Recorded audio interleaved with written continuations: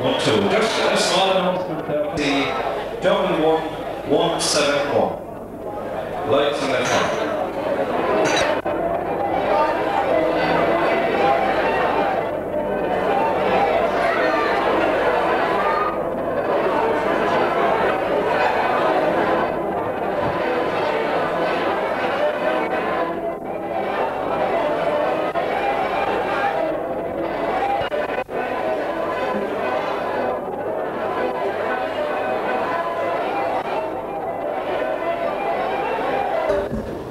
Mid balance kun komoran fille George Curtin, August big Annie Herring Chapmade.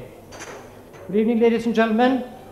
We are gathered here this evening to commemorate the poet George Curtin, and we expect to have a great night.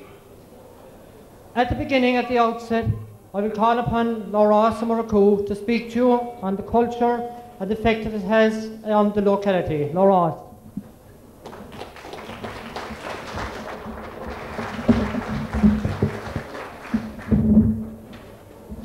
A cahir lig agus gwine uisle. I dos agus just is mean am wekas a gwa leis an goste tush an cuire a hordam behin shahanopt. Ní leon rud a Curtin áhas ní smó orm ná bheith láthir ag ócáid átóil den tai seo. Agus ón aithne chuirmé na daoine atá an goste an seo tá sé siléir go bhfuil an-grá cad an cultúr agus go mórbór an cultúr faoi mar a bhí George Curtin ag buint leis.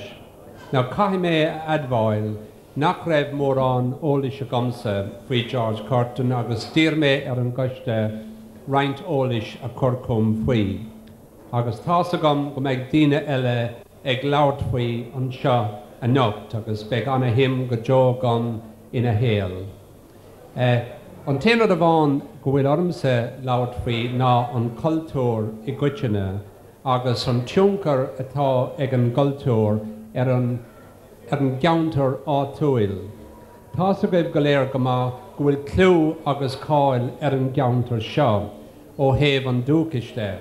Agus tá an scéal amhlaigh dar nói faoi annacuid áiteacha eile ar fud na tíre. Now, bhí trá ann dar nói nach raibh an cultúr, an Gaeilge, an ceol, na rincí agus mar sin de go mór sa fashion. A chuann sé an-áthas oring anois agus tugann sé dóchas doing go bhfuil athrú tagatha ar sin. Agus ní amháin go bhfuil sim ag fás ag muinse na hÉireann sa cultúr. Tá sé fíor go bhfuil daoine tar éis teacht ó thíortha eile agus cuideachá an seochanocht tuisc an sebhras a bhaineann le nár-gultúr. Tugann sé sin an sprid doinge leanúnta raig leis an obair a bhí ar siúl ag na hagrais náisiúnta. Hagrais cosú leis an goman lúclas Gael, chun na Gaeilge comhaltas ceoltóirí Éireann agus anna chuid agras eile den tai seo atá ag saothrú an cultúr Gaeilge le fada an lá. When I was asked to come along tonight to this particular function, I must say I was very pleased to receive such an invitation because I've discovered at all of these events throughout the country where local poets, musicians, singers and bards are being commemorated that it possibly would not have been fashionable some years ago to organize events of this kind. More than likely, people would have been setting their sights at perhaps people who had become very illustrious in a very limited way, in a very elitist way. But the local composers were very often ignored until numerous scholars noticed that they had something particular to say, that they were giving a social commentary on their lifestyles and of the various people who had, if you like, the authority in the areas. Very often you found with the bards that they were prepared, if you like, to dilute those who were over ordnosok, and they did this through satire and so on. But what's important today, I think, is that the local philosopher, the local musician, the local singer, the local dancer are now coming centre stage.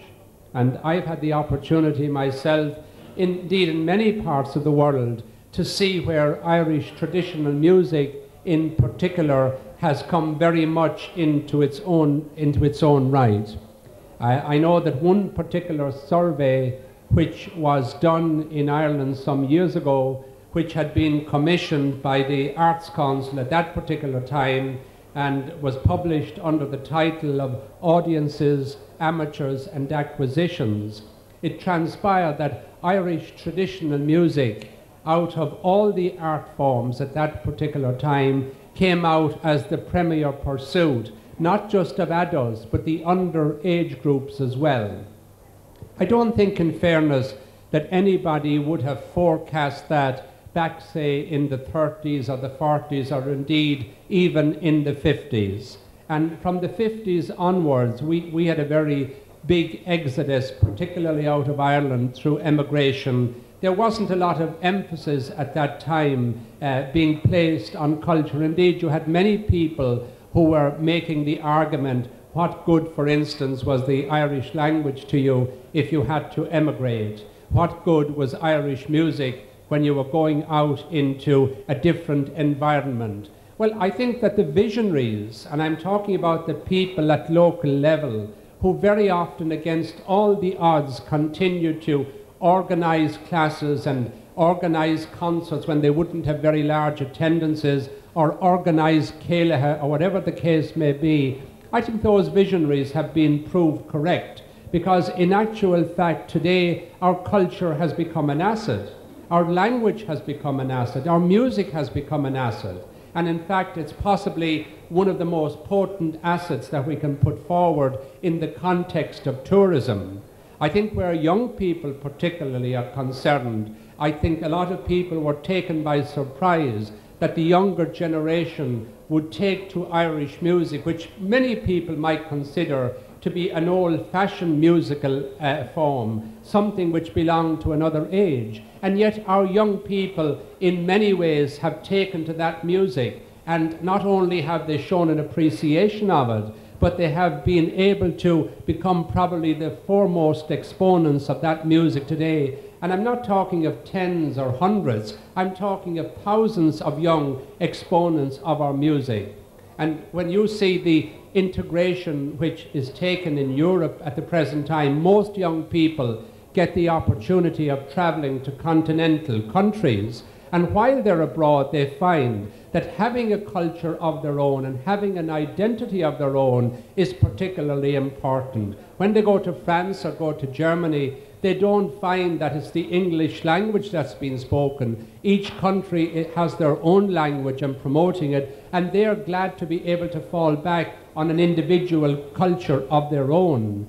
As well as that, I think most people see our language and our music and our singing and our dancing as much more than just something of a mercenary or materialistic nature. I don't think there's anything wrong with saying that they are the marks of our nationhood. They are the elements of our national identity. And I don't think we should forget that we all, each country has an identity of its own, and the elements which make up that cultural identity we should keep strong and we should promote. We've all been listening to the happenings, for instance, in the north of Ireland over the last few days, but the interesting thing was that our culture was never a divisive element in the political scene in Ireland. The opposite could be said to be the case, particularly where Irish music was concerned. It didn't belong to any one religious group, it didn't belong to any one political affiliation, it belonged to all the people. And rather than being divisive, one could say that it has played a very cohesive influence in bringing people of different traditions together. And that's why I'm particularly pleased that this event here is being held, because I think that it gives us all the opportunity of knowing more, in this case about the particular subject, George Curtin, Mihal O'Thruma. it will give us all the opportunity of knowing more about that person and his outlook. But the very same thing is happening, say, with the Charles Kickham weekend, who always believed in promoting things, as he would put it, for the honour of the little village. Last year I attended that particular event in Monaghan, and I was delighted again to see so many young people coming along, the pages of Knocknagow being quoted, and the philosophy which was Kickham and which many people would have suggested, and indeed which the book itself suggested, that that type of Ireland was disappearing. Kickham would be delighted today that find that that was not the case. And for that reason, I think that all of the organisations like Conran na Gaeilge, the GA, Comhaltas Ceoltóirí Éireann, and all the other bodies and all the local groups and local organisations who have done so much to promote our culture deserve the gratitude of our country. And tonight I would like to congratulate the committee here and hope that this will not be just a once-off event. I don't know whether it's intended to keep the same subject or the same theme, but I would like to think that this event here would continue. Agus tá súile gom go leanfadh sé raig ó bliain go bliain, agus tá mlán cinse de go racha sé ó neart go neart, mar tá an féinúlacht áitiúil cóil táchtach leis an féinúlacht náisiúnta, agus is ócádaí den taith seo a cintói go rachi an dacha sin a raig ó bbliain go bliain. Gur a míle maith agaibh agus trés líam libh go léir a rís, gur maith agaibh.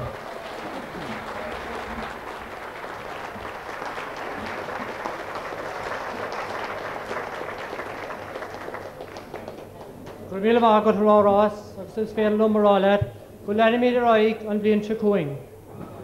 Where the idea for this commemoration came from was when the summer festival was organised here for a few years back in Clondrohal. A book was launched showing the history of the locality. The name of the book was A Time That Was. And Dennis O'Connell wrote a fantastic article on the life and times of George Curtin in that book. That was the seed in this locality of the interest in George Curtin. It was further emphasised last December in the Aish in Ballyvourna, when a lot of his songs were sung, and a lot of the people from this locality went there to hear an excellent lecture by Sean O'Sullivan. Big sé kindly for bowl.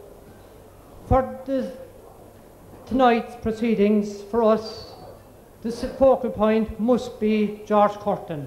And for him, his centrepiece was Liscarrigan Cross.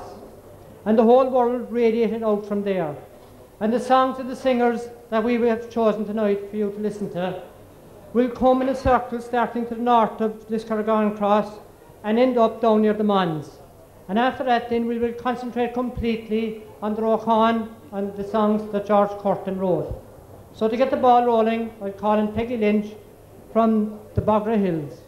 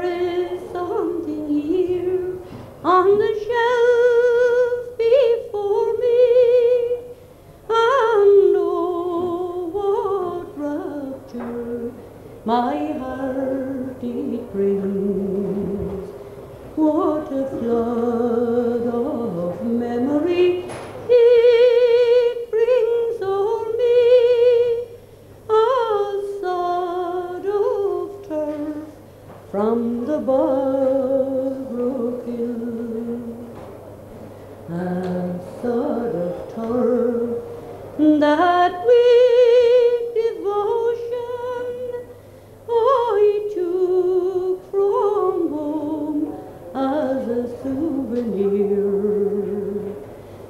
but little I knew that beyond the ocean it would one day cause me to shed a tear. And could I stop my tears from flowing at the thought of Ireland's vales and hills? And would I stop my thoughts from going in fancy back to those Barbrook hills? Old hills in your bleak, majestic splendor, you are far more dear to me.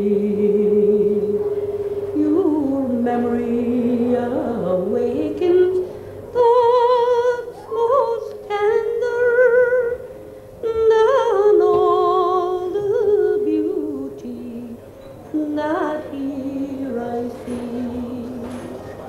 For the whole city lights may be grand and glowing, but oh, my bosom with sadness fills. Oh, I ever long for soft breezes blowing across the dear old Barbrook hills.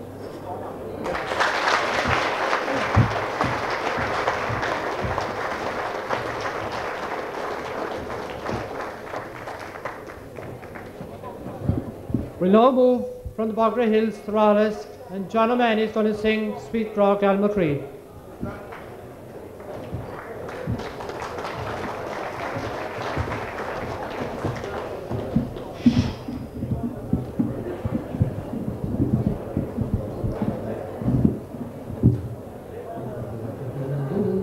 It was westwards for Clondrad parish, one day as I chanced for to stray.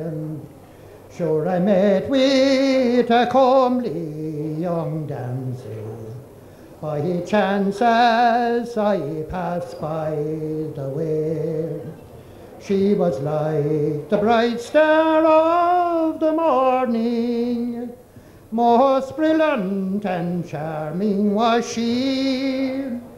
No other name shall I claim for my darling, but that lovely sweet Gal McCree. I approached her the moment I saw her, which I was known always to do. And this was the question I thought of, I will quickly inform to you. Fair lady, if you leave your own father and fly from those borders with me, I would choose you forever my partner, and style you sweet Gal McCree. Oh, she answered me in accent most wrathful, and thus reprimanded was I. Your questions are really unlawful, and the same, sir, you cannot deny. For fear you traduce me hereafter, so give over your plover with me. I would choose you forever my partner, and style you sweet Gal McCree. until Kerry goes eastwards of Blarney, until Cork and Port Arlington meet, until the trout is not found in Blackwater, and dry runs the broad river Lee, until the sun rises west in the morning and shines o'er the lawns of Knockweed. No other name shall I claim for my darling, but that lovely sweet Grogal Macream. So sure as the summer comes warm, so sure as the harvest we reap, so sure as the blight catch the gardens, and the withered leaves fall from each tree, so sure as the winter comes after, and the spring wind we all sow the seed, I will choose you forever, my partner, and style you sweet Grogal Macream. Oh, I like well your sweet conversation, she said with a fair blushing cheek. I like well the answer you've made me, and I know that you seriously speak. I know that your heart it is warm and constant and always with me. So now I will choose you my partner, and style you sweet Grogal Macream. And to Carrigan next morning I took off my own darling bride, nor was I afraid of her father for doing such an awful deed. I took her to sweet Clownalana, my wife and my partner to be.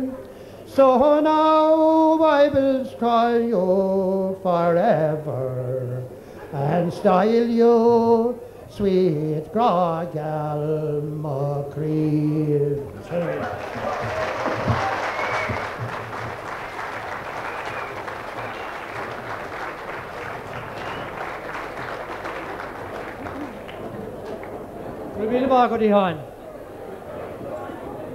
No lady left this village, and when she was living in this village she was known as Nora Matty.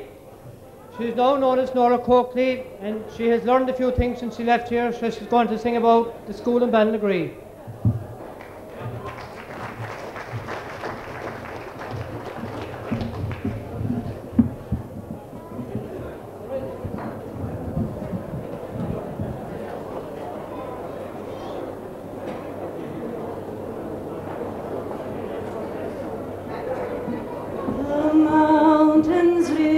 Their heathery heads and streams come rushing down, mid fields of gorse and fern-clad hills and boglands bleak and brown.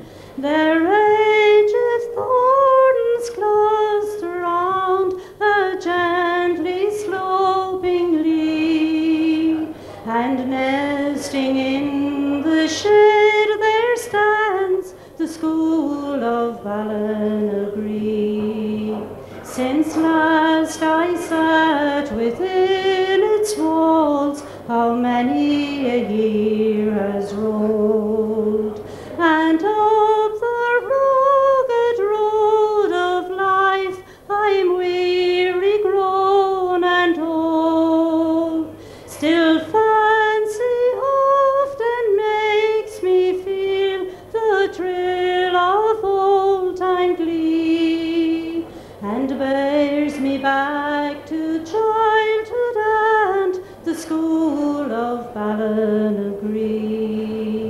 The boys, the benches, and the books I see in every tree, and visions sweet of playground pranks before my vision team.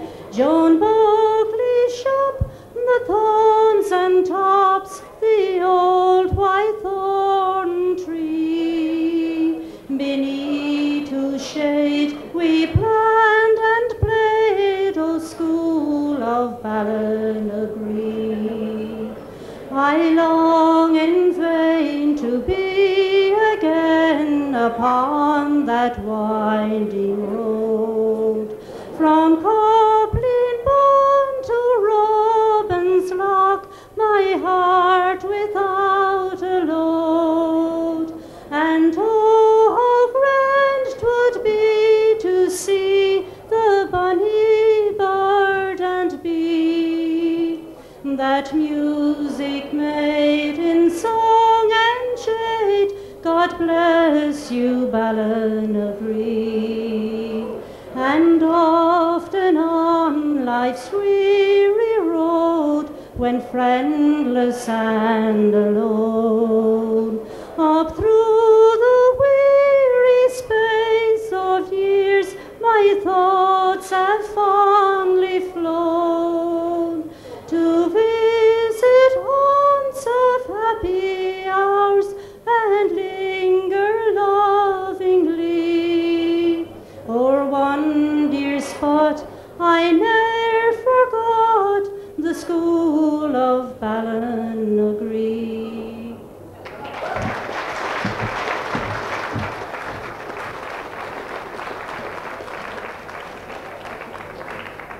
Thanks very much, Nora. Well, if you went to Ahina, and we'd like to thank the people of Ahina for their support tonight. Ahina has given us Billy Sullivan, and Billy is going to sing the song The Blackberries, written by Dan the Master Coakley. Where with you, Billy? Right there.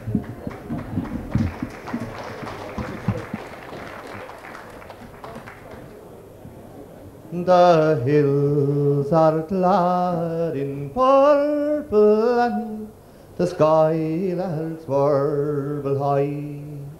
One cool September morn, when not cloud o'ercast the sky, down from Armagh Valley comes a cool and gentle breeze. And won't you wander there with me to pick the blackberry?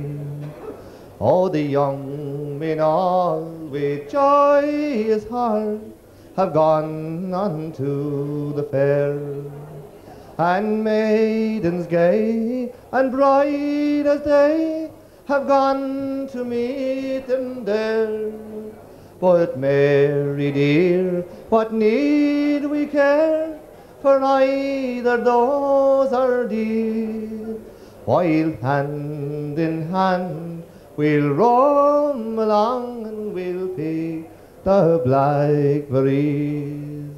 Oh, the gentle river Larne flows at the foot of Ballinagree, and many's the briery glen it knows from Shron to the Lee. But Mary dear, what need we care, for either those are dear, and we'll soothe our ears with music while we pick the blackberries.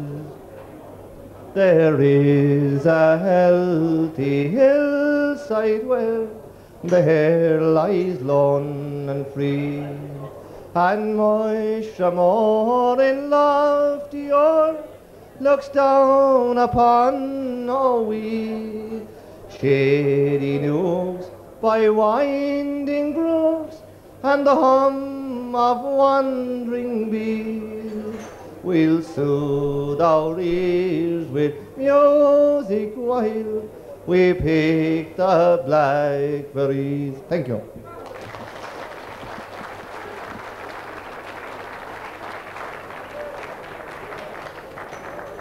Thanks very much, Billy. Now, I said at the start we were going around in a circle and finishing up below at the man's. Coming up from the man's now is John Reardon. When we picked a song for him to sing first, he was going to sing Shanna Golden. Outside the door, he had changed his mind, and a while ago he said he was going to sing Come Back Home to Erin. So I haven't a clue what he's going to sing, but I know he has a point in his hand. He's taking his top out of it, and he's making way up here, and he's after changing it again.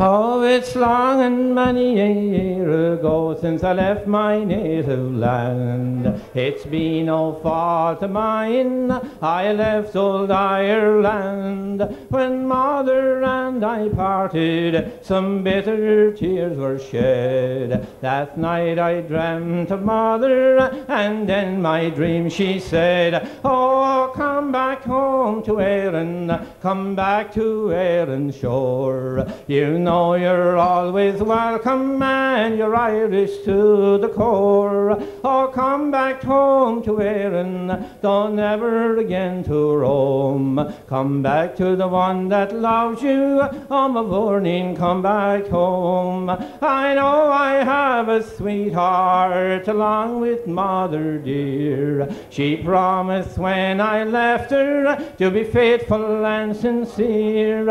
I hope she's kept her promise to me while I'm away. Though every letter that she writes like mother she would say, oh, come back home to Erin, come back to Erin's shore. You know you're always welcome and you're Irish to the core. Oh, come back home to Erin, don't never again to roam. Come back to the one that loves you, oh my morning, come back home. Oh, now I must be going, for it's time I was away. And when we'll reach old Ireland, we'll have a chatty day. 'Tis there I'll marry Mary, and with Maureen I will stay. In Ireland, dear old Ireland, and everyone will say, oh, come back home to Erin, come back to Erin's shore.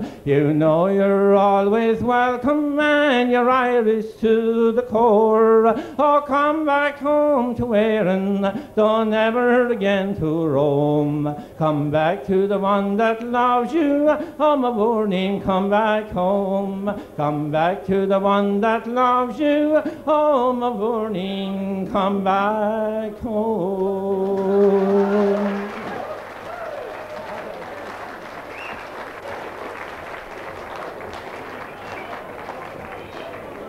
Good man, John. We'd have Connie as well, only he's over in Canada. One man who left Cartuck and went working in Dublin is going to speak to you next about George Curtin, Tyg Healy. Dag Tygan Balishaw, agus bhí sé obair a feadh tamil a roiinn na Gaeltachta. Dag sé Susan sa roiinn agus bhí sé mar príomhrú na ann. Agus tá an ásaram bhfuil Tyg ar eising an ocht, agus tá sé chun cuid is stair seirse ó Cúraig, agus a héal agus na hórán a thuairt díobhar dús sa a bheidh seán i Caintliv.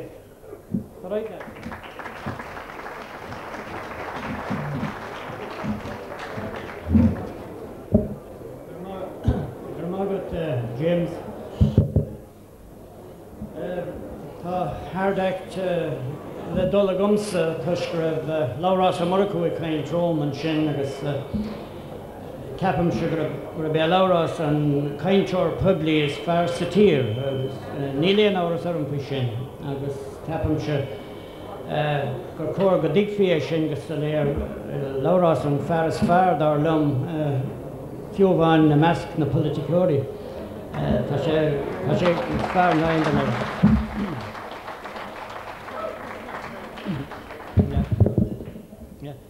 Well a gcuine úsle agus a cóirde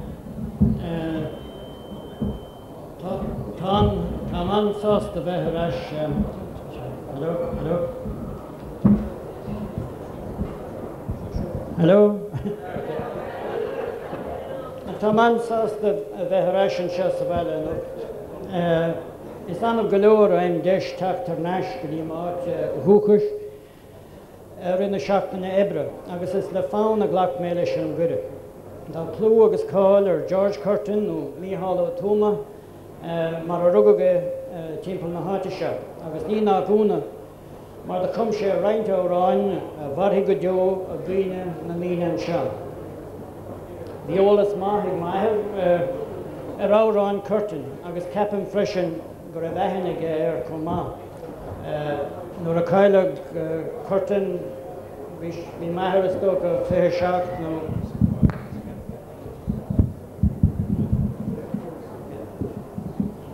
You Muran Tahigum, Leshna Glisten, Okay.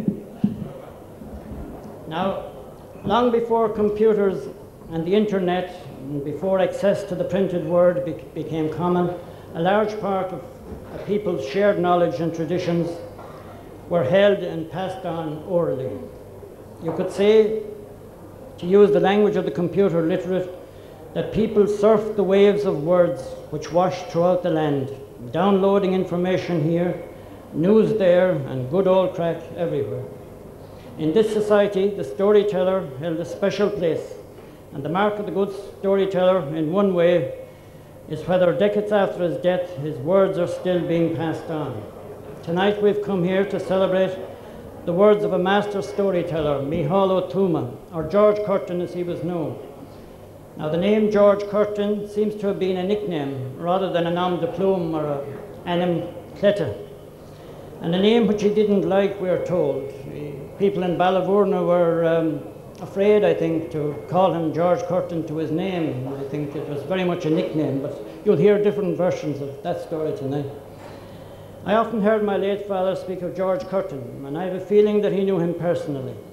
My father often sang Curtin's song, Na Clagany Nu, which we will hear later from Sean O'Lehan, a man who immigrated here from Ballavourna to make his living, and I think more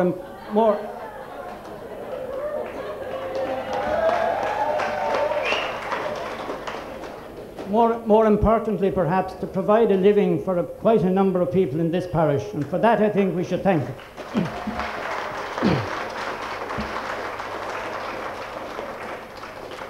My father often sang the pup that came home from Cléadach, Auran a Clushmi der Baul, Bedero and Ino Sullivan. Now, that was a tradition in the old days.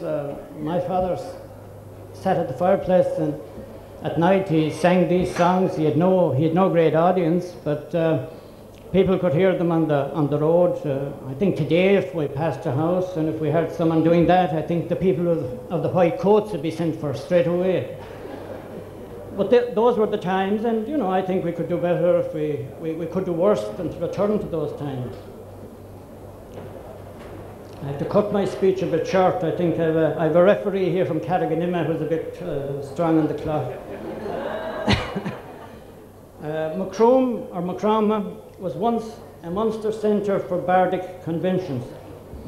The earliest form of summer school, perhaps, and a suitably noble precedent for our own humble gathering here in Clondalk tonight. And it was perhaps inevitable that there should have been such a strong tradition of music and storytelling here in West Musgrave. I understand that a term modern scholars use for the oral transmission of narratives is orature, but I much prefer the Irish word beilidis, which taken literally means education or instruction of the mouth.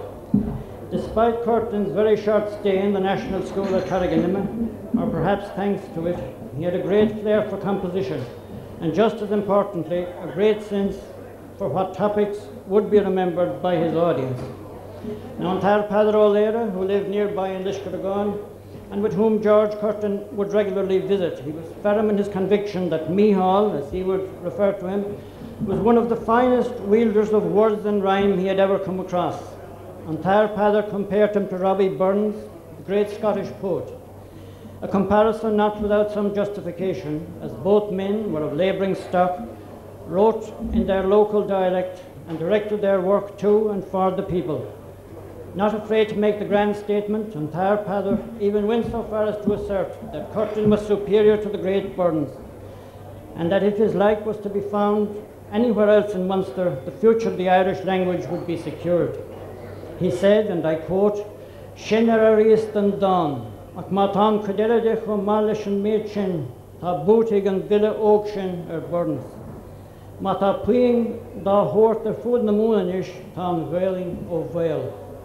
At the 1901 Munster Feis in Tar Padder, when referring to Curtin's song on Goundle, which we will hear later from Norma Welsh, was to say, and I quote, "Even Thomas Moore's best lyrics are mawkish alongside this.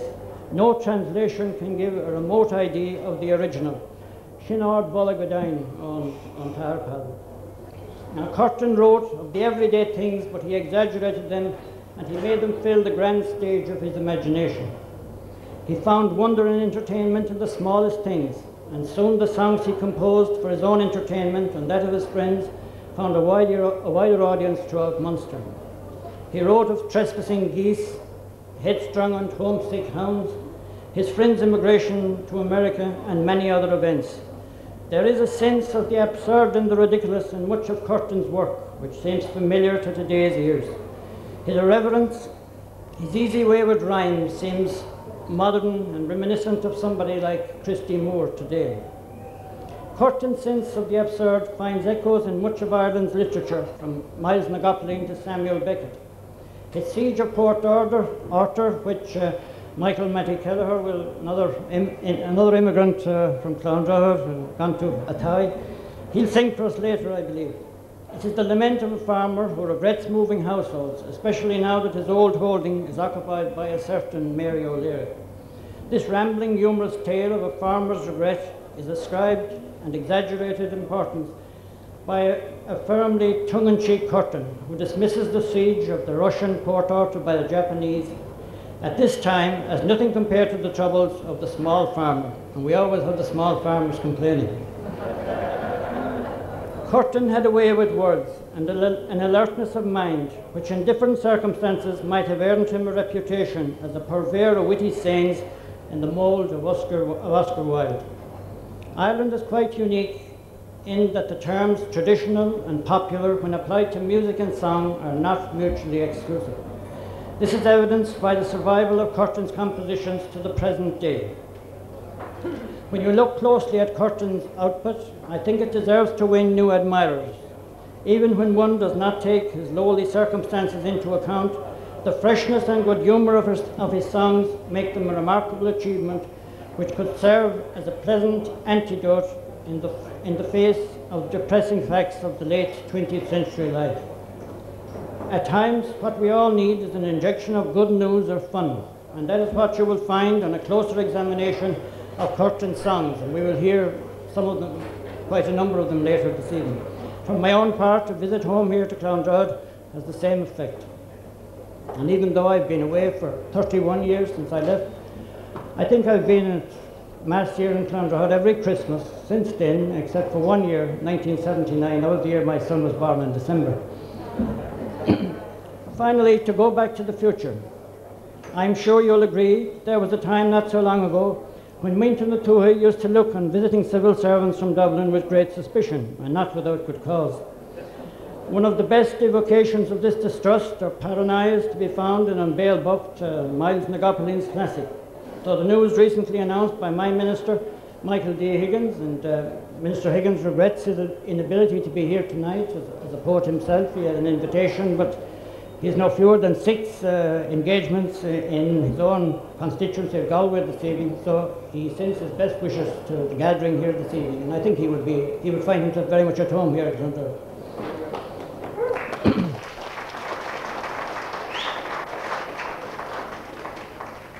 But my minister, as I say, recently announced that Macroom is to receive funding of £150,000 for a new theatre under my department's Cultural Development Incentive Scheme. And this news was greeted by me with a mixture of satisfaction and relief. This funding does not merely serve to redress the picture of Dublin's bureaucracy, which I am sure many people here have, but it ensures that young men and women from the surrounding areas will have the opportunity, the encouragement and the facilities to engage in and keep alive the living tradition of song and music. The funding has been made available under the operational programme for tourism and consists largely of European monies. It is, I think, a recognition of Macroom's and the surrounding area's long tradition of a vibrant music and performance tradition, and it will go towards the conversion of the first floor of the Palace Cinema into a 240 or 250 seat theatre and auditorium with associated facilities to include an area for performances, recitals and exhibitions for both professional and in particular amateur performers. Now Curtin is a fascinating and shadowy figure with whom people around here, and many people I think increasingly since the publication of the book referred to earlier on the occasion of the 100th anniversary of the GA, they have grown up with. The facts of his life are sketchy, and you will hear differing stories as to why he's known as Curtin, the extent of his education, his family relationships and so on. Curtin is buried in St. Gobnet Cemetery in Ballavourne in an unmarked plot. And I think that's a pity. I think to commemorate someone, I think we should remember them, and I think so many people visit St. Gobnet Cemetery. It's a mecca, I think, for people not alone in West Musgrave, but throughout Musgrave and further afield. It is not before time that we begin to remember this man who shaped our childhoods with his songs. I am delighted to see so many people getting involved in this commemoration. A knowledge of local history and folklore is very important to us all. Many of us grew up learning a lot about the history and geography of foreign lands, and that knowledge was, of course, beneficial to us.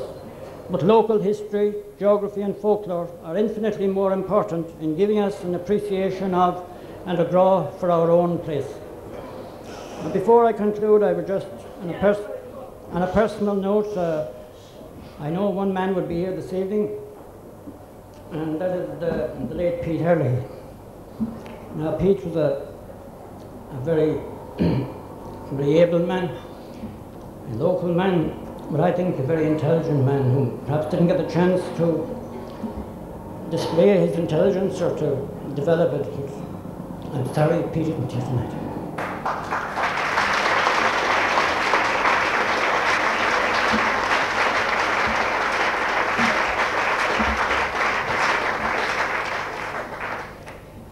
Mal sin maratá gur míle mágah go léir as bórbit feine, agus tá súlagam go bhíóisih go léir ar George Curtin ar an Malachasúr is Surúnaí níos déanaí nuair a cluismíad go léir árán dá chuid.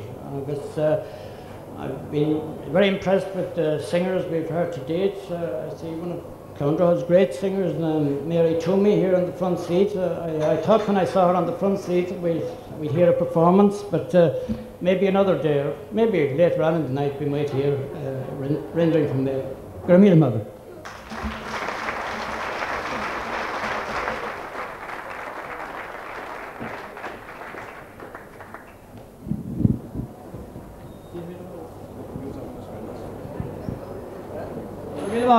Gramila go a haid. Roll of honor dúirtún sin mar eolar padra healthe go néad í tróchar anam.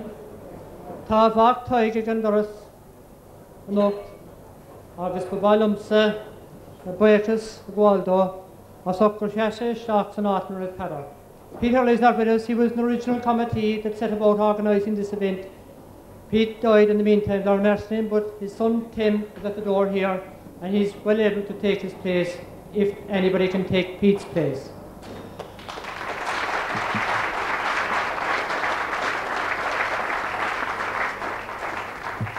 One thing I'd like to pick up with Tig about civil servants from Dublin coming down the country and not being viewed with suspicion at the present time. I can assure Tig that if any civil servant with a calculator in one pocket and a tax assessment form in the other, he'll be treated with suspicion if he comes around here. Third thing I wish to say before I hand over to Sean O'Sullivan is that a booklet on Musgrave is for sale in the bar. It invigorates and Gaeltacht Beyond and Counter Shaw. It's only 50 pence, and anybody who hasn't seen the booklet would be well advised to pick up one before the night is out. Inish, Tarda Hasaram, Kid Mila Falta, a Kurt Riv, an talamh Sean O'Sullivan chun caint seoirse cuarta a héal a bethe agus a rán agus na rochán. Sean O'Sullivan.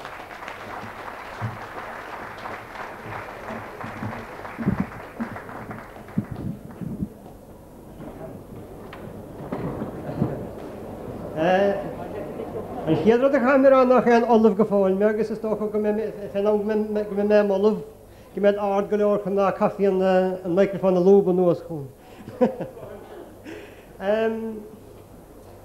You're probably wondering why somebody should be landing here from Dublin to speak to you about a local poet like George Curtin or Micheál Tuama. My mother was a Kelleher from Dreenalling in Ballyvourne parish, and she often used to say to me, "An Kelleher cat och Londra hodamach." So either she wasn't of the correct variety, or she was, and I have as much right to talk about George Curtin as anybody else. And I'll go for the latter hypothesis. I met some of the true breeds since I landed, some more of them, and I've known a good few of them before. Okay, I'll just get straight down to business because I have a good bit to say about George. According to the state records, Michael Toomey, as he was registered, he was born on the 22nd of June 1877. His father was Dennis Toomey and his mother Ellen Toomey. Her maiden name was Herlihy, and she was a widow at the time the birth was registered. The name of the townland is given as Lacca.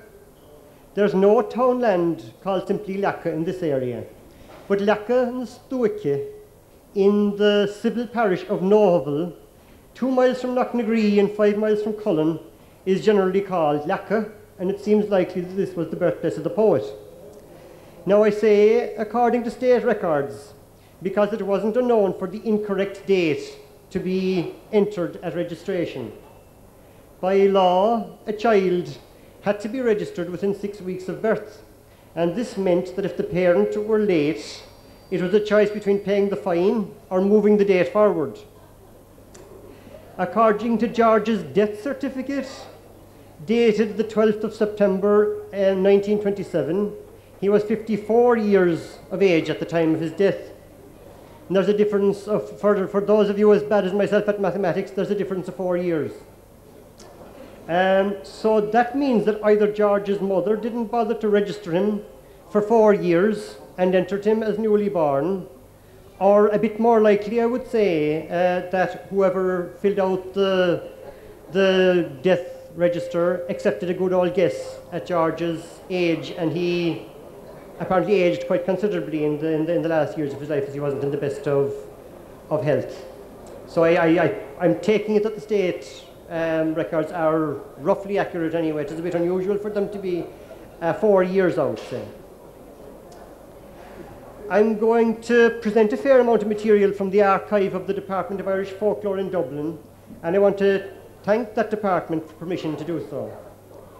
In volume 737 of the manuscripts of the Department of Irish Folklore, Sean O'Croneen from the plantation in Ballymakeera says of George Curtin or Micheál Tuama, he inherited the gift of poetry from his mother's people, Muintir Iarlahan na Tinge, or the Tinge Herlihy's.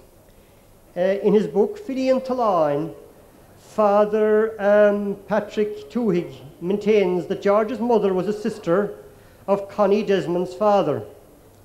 Connie Desmond or Crahura Dasona was one of the Ballyvourne Four Masters who are mentioned in the introduction to Dineen's Irish Dictionary. He was a well-known poet in Shanachie, a regular prize winner in Oireachtas competitions, and had many poems and stories published. Father Tuig was correct in that Connie and George were first cousins, but the relationship wasn't with Connie Desmond's father, who was known as Crahur Vaide, but with his mother. Connie's mother, Siobhan Herlihy, and Ellen Herlihy, George's mother, were two sisters. And that's how the relationship of first cousin existed. Further on in the same manuscript volume, Sean O'Croneen tells us that the poets Taig na Tinge and Liam na Tinge were brothers of George's mother. According to the census of 1901, George's mother was 72 years of age at that stage. And that means that she must have been born about the year 1829. This gives us some idea of the dates of Taibh and Liam na Thingy. And this is useful because it's difficult to get any solid information on the Muskerry poets from the first half of the last century. In the same volume we find material that Sean O'Croneen took down from Mahuin O'Tuama, or Matty Black, who was George's brother. Matty Black was 80 years of age in January 1941 when Sean called to him. So he must have been born in 1860 or in January 1861. This would make him 17 years older than George. George must certainly have been the last in the family. His mother was 47 or 48 years of age when he was born, if the 1901 census can be relied on. It wasn't all that rare either for people to suddenly age before the 1901 census, because the people who were the older people at that stage there were no state records for the early part of the century. So if somebody wanted to claim the old age pension, the best chance they had of doing it was to say they were over 70 in 1901. And George was the only son, the only person living with his mother at that year.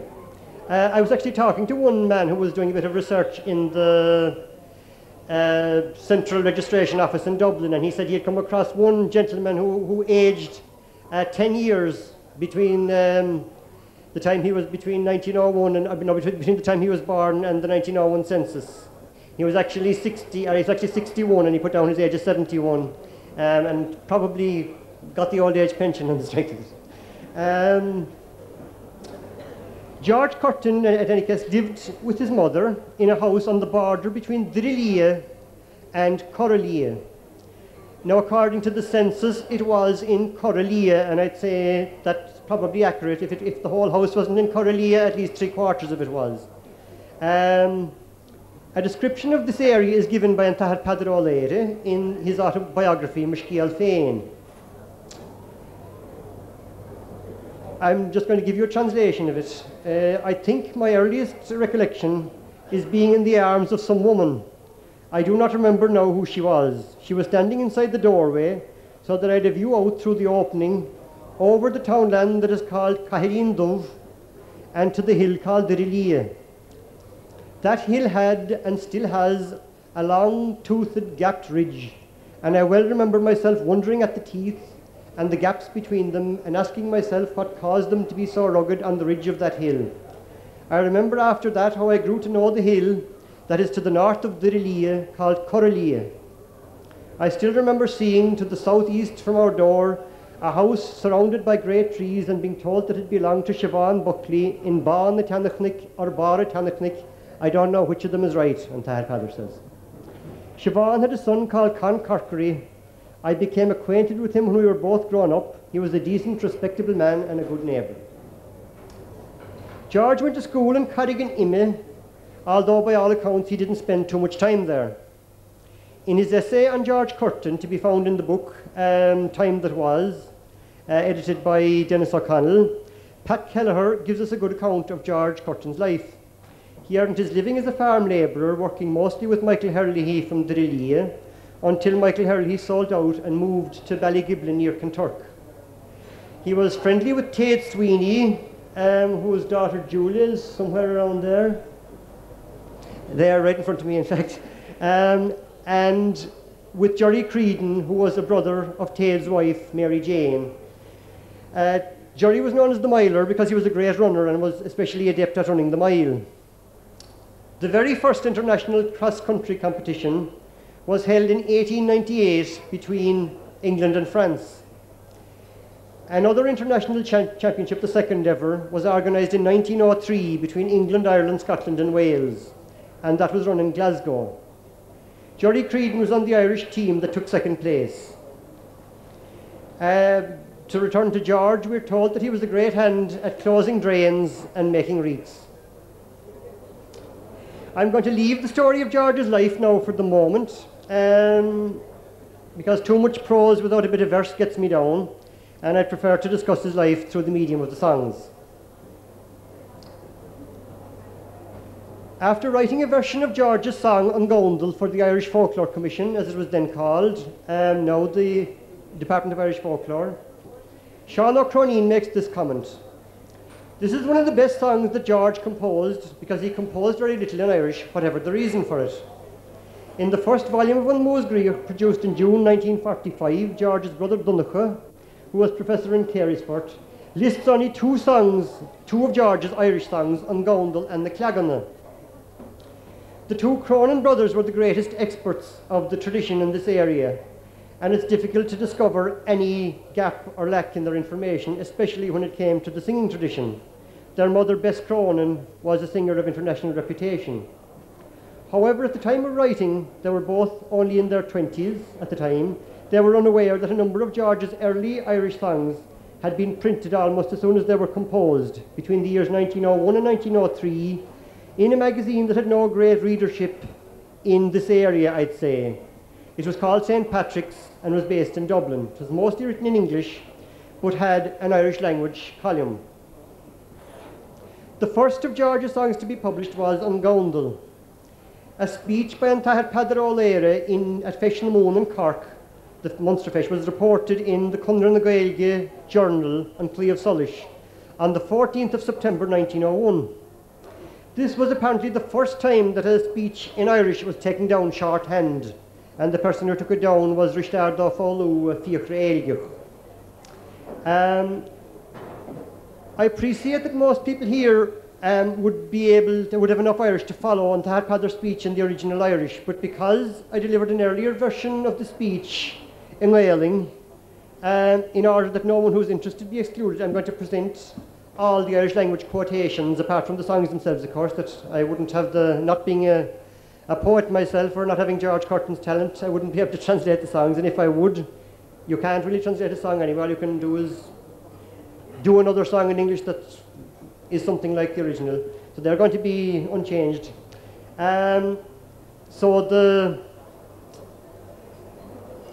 When these songs were originally published in St. Patrick's, they were published with an English translation, but the English translation was really only meant to explain the Irish to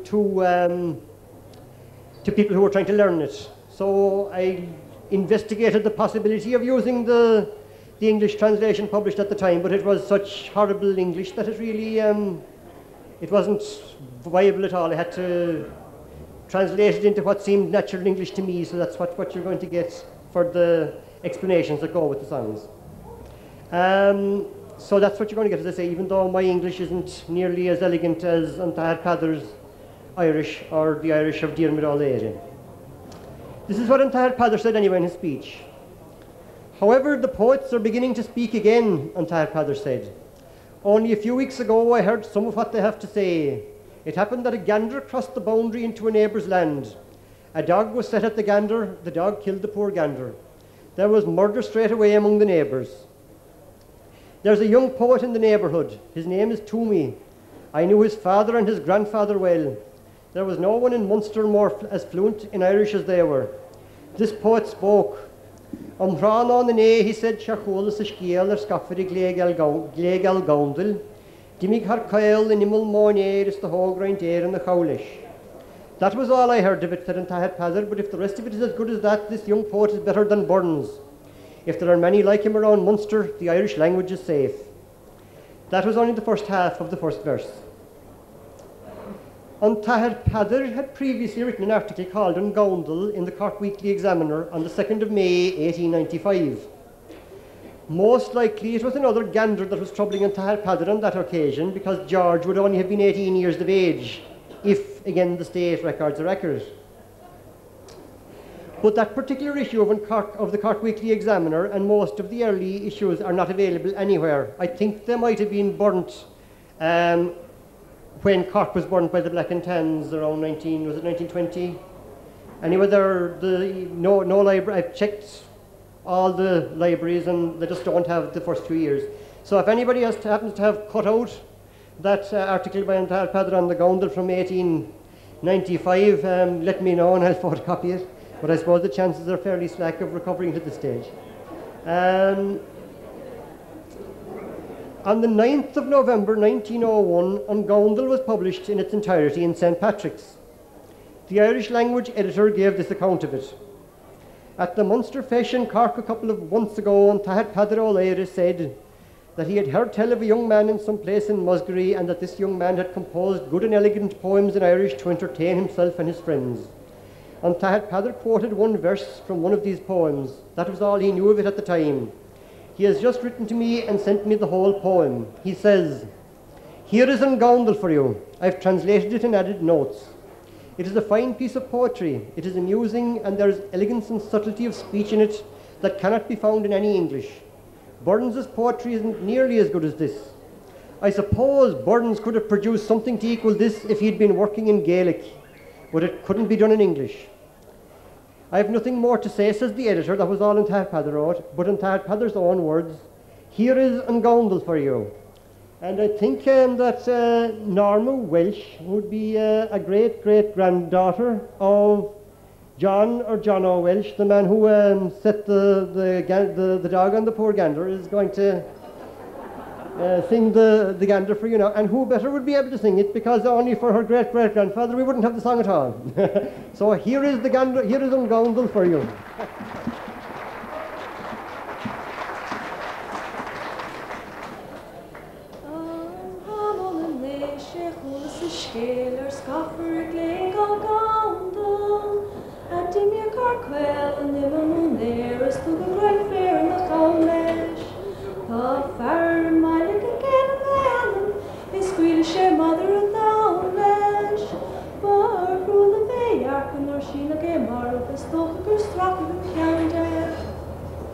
Agus séidir go más nu ar sé has ceúir ní gadón scára. I devon sais fos ní raibh sé le fá mar raibh sé slab nó dalsan. Ní raibh san ná seach féin go báte ní mar a frechá ná seácha. Is go intar é fá é crochan nó lach an fécha go más an gándal. O the bhí sé go fam go chumas a chláidir chuirg sé bláir géilih. An teici a gachlaid taisin na man go chuirg sé álas cébar. Os go mar príomar a págam le hítin go bhfuil an gan brí le tréachta. Tá an crúpta gan faoin de hebar san bhí. Sis bailach tá green go níagad. Gur an madra I béna trasca ben lag a gascan na gin an nálar. A hangin na féil go crapach na crest an naga go geftar dále. Mar bhar a hubis déige tim sa tinna go luscarí na sa drándal. Gach an ná leis go bille tá crach é pille is fás go gunnar spruch an snára.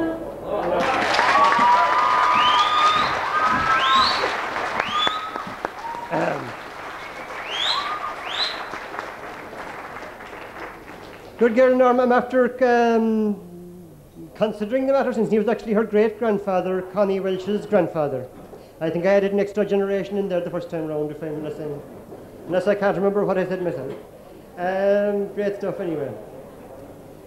In Mushkiel Féin, Tahad Padre describes the gander that used to frighten him as a child as Scaffery Glé Galgondel in quotation marks.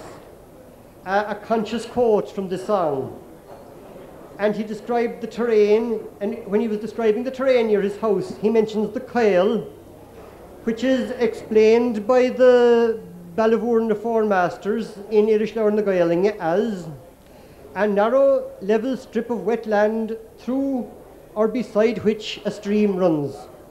Complicated enough, a lot of English for one simple Irish word, but that's apparently what a Kyle means anyway, in case you were wondering. But when he was describing the Kyle, anyway, he says, the Kyle where another gander was killed years later. So there are two references to Ungoundle in Mushkiel Féin, and I'm sure many of the poor scholars around Munster studying Mushkiel Féin don't have an idea what the two references refer to at all. The Irish language column in St. Patrick's was called Antinachasca, and its editor styled herself Farna Mona. She was Norma Borthwick, an Englishwoman who took an interest in Ireland and in Cundra na Gaeilge.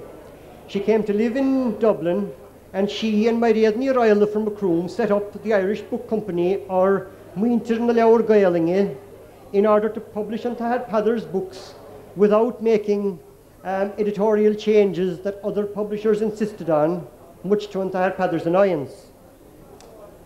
Farnamona used to request sods of turf, meaning contributions in Irish, from his readers to put on the Tinnachaska, or the Easter fire.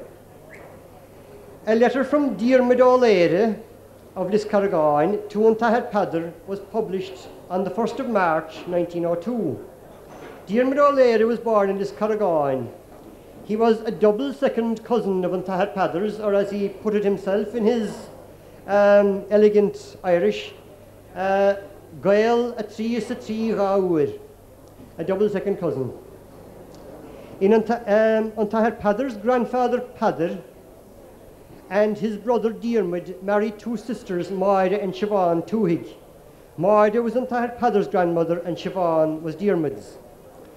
An Tahad Padder gives an account of this in Mishkiel Féin in page 8 of the old edition, for anyone that still has it. The chapter Clompud Lee in Mishkiel Féin, where an Tahad Padder tells of an effort to evict his grandfather and other tenants by encouraging one tenant in a joint lease to accumulate arrears. He gives us the story as he heard it from Diarmid's grandfather, who was also called Diarmid. Diarmid had a brother. This is the young Diarmid now, the Diarmid who was writing these letters to St. Patrick's. Had a brother called Barney, and the two of them were confirmed bachelors for a... well, that's what they were anyway. Diarmid, for reasons best known to themselves, Diarmid learned Irish from reading Sheana as it was published in Irish Leabhar na Gaeilge at the end of the last century. He applied for a job as Irish teacher under Macroom Regional Committee of Conradh na Gaeilge. At the end of 1902, or more likely early in 1903, he took up the job. About 1907, he took up a similar job in Rathkeil, County Limerick, and he stayed there for years before returning to Liscaragine to retire in the late 1930s. He was professor of the summer school at Closh-on-the-Moon in Ballingeary for 22 years. He died on the 3rd of April 1942. He published 3 Irish books, Cogger Mugger in 1909, which was based on a weekly article he did in the Munster News and Limerick and Clare Examiner. On Vringel Vaughan in 1934, a novel, and Seher Bliana in 1935, an account of the various tasks to be done on a farm in the course of the year. 10 Irish poems composed by Diarmid are listed by Donegal Cronin in Moose Griach. Father Geróid O'Nualáin, Professor of Irish in Maynooth College, described Diarmid O'Leary as a fine speaker of Irish, an able teacher, and a finished rogue. Anyway, to get back to Diarmid's letter on the 1st day of March 1902, here again is a translation of it.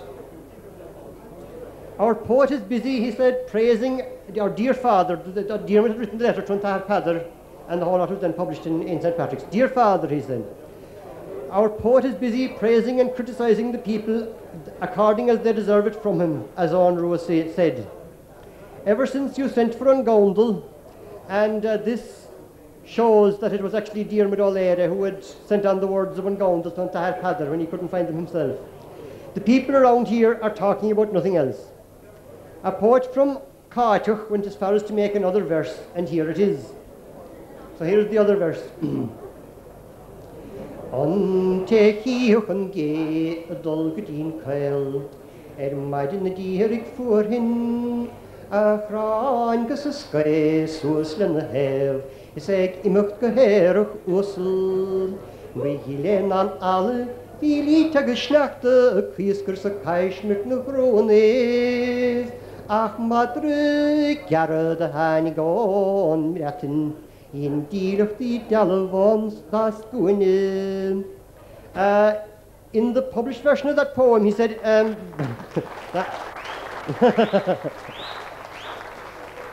I don't know if there's a single verse deserve a round of applause at all.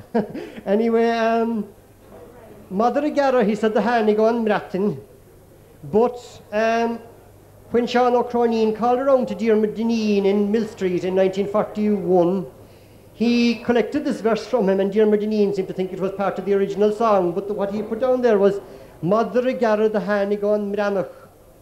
And Sean O'Croneen has a note on this, On Mranach, On Branach the Vir Glaundav, explained that was the Welsh who was in Glaundav, and that, as we said already, was John, who is referred to as Jono, and mentioned as having a fairly effective shotgun in another one of George's compositions.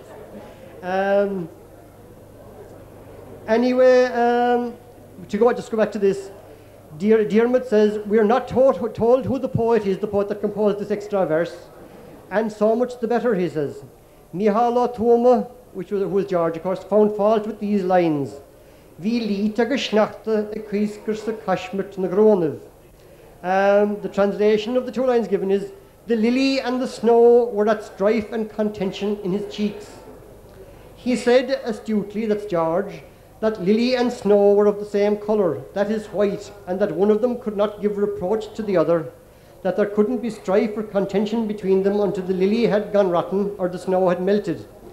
And it would be a great shame to compare them with the Scaffidig Gleig Algaun de Lenurshin, or that time, sorry. He pretended to be furious with him, but to tell you the truth, he wouldn't prefer to have him idle. But since he'd found the weak spot, he decided to squeeze it, and he said, Ante in the rannes derim gemergo, jogenta vaga hefse, maar nilo nach ragge mi aber enish, voor fanug sen merhel kelen.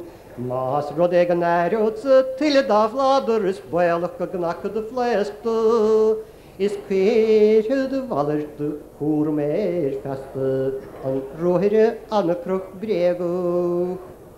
And Diarmid carries on, if the man from Carter has so little sense as to continue the strife, I'm afraid that Mihal will continue with the contention, agus go goyach shed all an angade. The reference there between the lily and the snow was,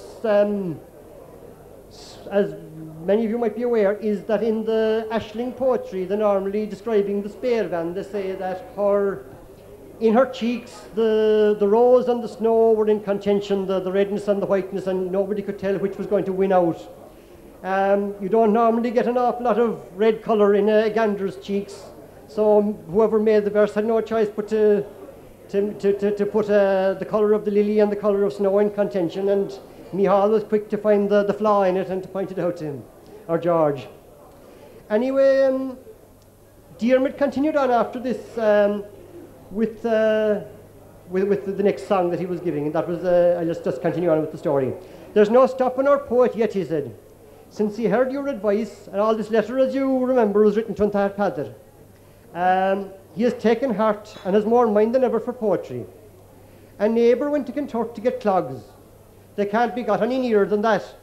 He brought them to 3 or 4 people. Shortly afterwards, we were screeching in a house one night. I told you that the original English translation was a bit hard to follow, and when I looked at whatever was there, it said something like night entertainment or something, so I had to look back at the Irish to figure out that it meant screeching. But that's why I decided I better rephrase it myself. So they were screeching in a house one night anyway, when 2 men wandered in wearing the clogs. They made more noise, he says, than the creaking wheels. We started to laugh, but it wasn't long before some prankster said 'twas a great pity not to put them dancing. The 2 that were wearing the clogs weren't able to dance. The clogs had to be taken off of them by force and given to 2 dancers. The fiddler tuned up and started on a tune, and the 2 started to dance like mad. I said to the poet to have a verse made before the dance was over. 'Twas no trouble to him. He had it made, and with the height of contempt for the clogs, he made a fine long song about them that'll be around a lot longer than themselves. 'Twould be hard to praise them any higher, bad and all as they were. I don't think the poet from Carter would have much hope of making this song. When Sean O'Croneen from the plantation called to Matty Black, George's brother, in 1941, he got the following short account of the Clagana. Mihal O'Toma, he said, the informant's brother, made another song about clogs. He was screeching one night in Barachanachnik, and it happened that the man of the house, Sean O'Murchu, or Jack Murphy, had bought a pair of clogs. He put them on the hearthstone and started to dance. some of the neighbours were in and they started to laugh. He must have been a strange sight dancing in the clogs. But George was looking at him and made a song about clogs. Diarmid O'Leary's account is much more detailed in this case, but Matty Black tells us that Jack Murphy was one of the original dancers that maybe weren't so good. And Diarmid O'Leary probably didn't want to mention his name so close to the actual event. Now is Sean Alihan somewhere around there, because my programme tells me he's lined up to sing the Clagana, and no better man.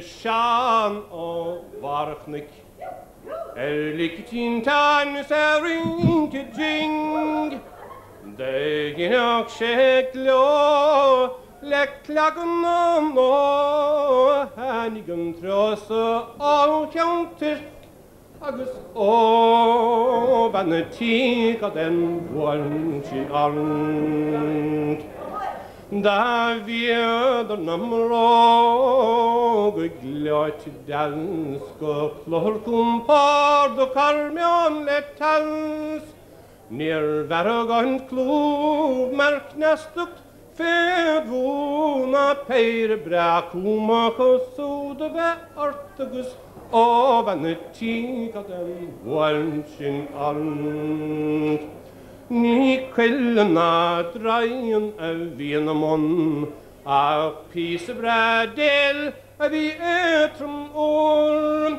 vi tanga braklån de skräcken och gånar gar och grågån Kemalanak lummedes ovan tinka den varnchin arnd Vi leisne mile akkiden ta Den skarpökan vill leva in och truk Da skärkan fan kramp i Gus fuktan I smoran eller gran Naharin tivgus ovan tinka den varnchin arnd Vi feir kussud onfado smak nog slien kunde hjuni glad smak herda hag male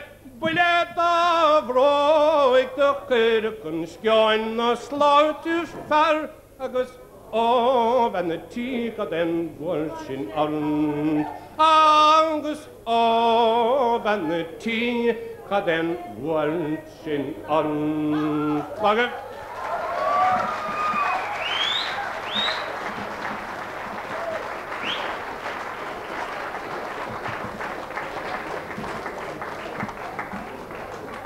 We always have this problem, myself and Sean. Now, longer you can, I'm surprised George Curtin doesn't rise out of the grave to come and listen to that. That's a mighty version of that altogether.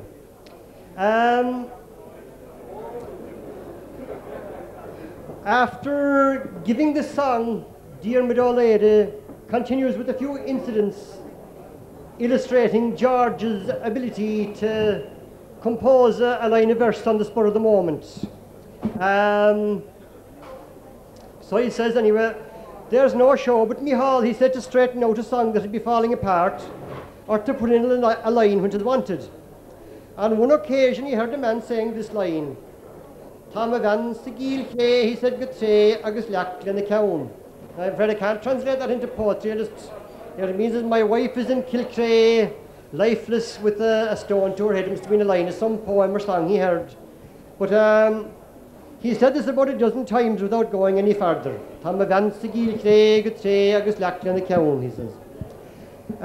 In the end of the story, Mihal said impatiently, we she ma tar no and be clays ni bail na go one she own. If she is, let her at it, and there's no fear but that she'll stop there, but the original Irish rhymes and my translation doesn't, because I think no one could translate it into English, only George himself, and he didn't bother. Another time he was giving me the words of a song, and I was writing them down from him, I mean. He said a line like this: Team Ashlingdom labiclohir hasker. Somebody who was listening to him said, there's nobody under the sun could make a line to follow that. Without even looking over his shoulder, Mihal said, Tá dunna sort chun gabberuchtas de gunnut na heishtan. You're the devil for gabbing and a plague on you that you won't shut up and let him get on with taking down the song. It's what it means, but it rhymes with the line that went before it, as most of you would have noticed it. So Diarmid says, if I were writing for a month, I wouldn't have described all of Mihal's exploits. And that was the end of that entry in St. Patrick's. On the 28th of June of the same year, 1902, another song of George's was printed in St. Patrick's. A band was formed under the leadership of Jack Desmond from Dangan na Salach. Jack was sometimes known as the Whale, and this band began to play in Clondrahud village. The same band is mentioned again in the song The Farewell to Curtin the Runner, that we will be hearing later on, I am confident. No, there's a loose verse that we came across further on, and I haven't got the rest of the song yet, but it referred to a seizure of poteen that took place down in Dangan na Salach years later. And the same man, Jack Desmond, the Whale, came into it again, and the only bit of it I have so far is 4 lines, and it said, the sergeant came and caught the whale, and Jimmy Donoghue too, and Buckley to the judge he swore he knew nothing of the Mountain Dew. So, 2 references to Jack Desmond that I've got so far anyway, and we'll get back to the first one. When referring to the village of Clondrahud, as distinct from the parish, George pretty much always calls it an Chátach. When I gave a lecture on George's poetry at Eagshir Madi Hulvan in December, I made a suggestion about the origin of the name an Chátach. But I discussed it since with Michael Kelleher from the village there and Dennis O'Connell, and I've come to the conclusion that I was wrong on that occasion, and that the name is connected with caw, the Irish word for chaff. There was a flour mill in the village since the end of the 17th century, at one time owned by the Dennehy family, who later gave their name to Dennehy's Cross in Cork City. There can be no doubt that there'd be plenty of chaff to be got around the village. The word Chátach itself at one time meant a winnowing sheet, but that meaning doesn't seem to have survived in the dialect of the neighbourhood in the present century anyway.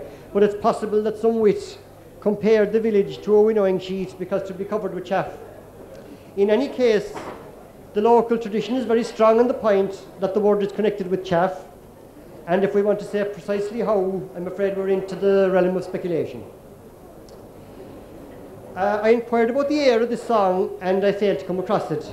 If anybody listening would happen to know it, I'd like to hear all about it. In the meantime, I found that it kind of fits fairly well into the tune of a jig called, a very common jig called Tather Jack Welsh. And I'm going to sing it to that tune because nobody else, as I say, knows how to sing it any better. That I know of anyway. If they do, let me know. I'm not saying it's very good, it's just the best you're going to get. Whatever about the tune, the words are fine anyway, so as I say, if anyone can come up with the proper tune, so much the better, and I think it'd be a bit of a shame if the song were to die out. No.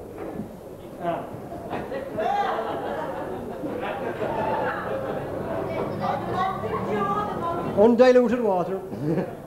Okay. ŵr yn garod y fyr yn gatig fydd yn osgaf a dig fadrig I ring. Fi drwmcod a fles gygus flwt na siede yn syngym yr elhwr gyfedr yn bing. Fi periol I han I gwal staller na stanif mar bol dy gach note dyn hiol dy lannwnt. Fi sios yn chyrtanig na hir chyrcan o'n y dien y brocan gach rod fi'r siwl. Gan dawt y fi glio cwb y chwmwen o tornwch dy llifans gach orlwch o fas gybwn. Dy stallig yn chol ymach y môr dy brisig gyng o gychwr cysg yn y srwn. Dy brisig dryswr brad y ddig yn morcwch. Na sichan yn chwb ysgach blwyd yn dyn, dy mariag yn gair fi na cholwg fi'n staire, dy brisig na haint ydig gwan y li chwil. Da fi pas yn sgion fi fer ti yn ôl, nôr ysgein ti'r support yr ymach ti'r sling. Dy liagag yn llart agos drohod na catis bwobr gymati iawn, mae'r chronin. Fi catbraig hawr dy cwedig sgawr ys dŵr chegar bawnd y feg imwch donat. Ni retig I glio leis ys chwysech yn bohyr maid yn grofwch y goer swyn I stall. Bych catbraig yn dawt fi ffing ys dawn awn fi craniwch na grawm agos glis yn y fring. Fi si gorm wynyn os tras na hwylyf. Fi snachten o vronig ys lassen y chwink. Dwrt yn astenwch gyraich se haresig y gwrdoch a tegin snap gychawn yn ffaith. Gwyrwch yn siedys yr marhol engys na fannwch se ffen iawn dan medr dy sgeint. Gyda'n ffen I llanfwcht ys swrwch y casse. Dy chadram y cant y tesin seriwf. Mae'r cwyrwch yn ffanie y fadon y chadu, nhw bedr harsal y da medr dy til. Mae fron, mae'r tam crin y chad brat a sgirt ys bwelwch ar tydys na ffili gybrach. Ys tron ar oes sy'n tyffe hwbach ys nis ar yr cas y gwmpimpl yn fwyn so tam ffrach. Daf mwyn yn hati sydd dŵr ydy'r lairwch, gyrf eichdwch yn flaned a hanig sy tir, gyrrawdwr gysas dyr y dylser y danig yn ciolod na lahir da mwr gach un. Maid yn y marwch le cwnwf yn adfig, ma farym na slanus gyleg yn ein brif, un o'n gyffanwch o gweldus o chadu. Fi en dwy fair har i'r fewn tri. That's it.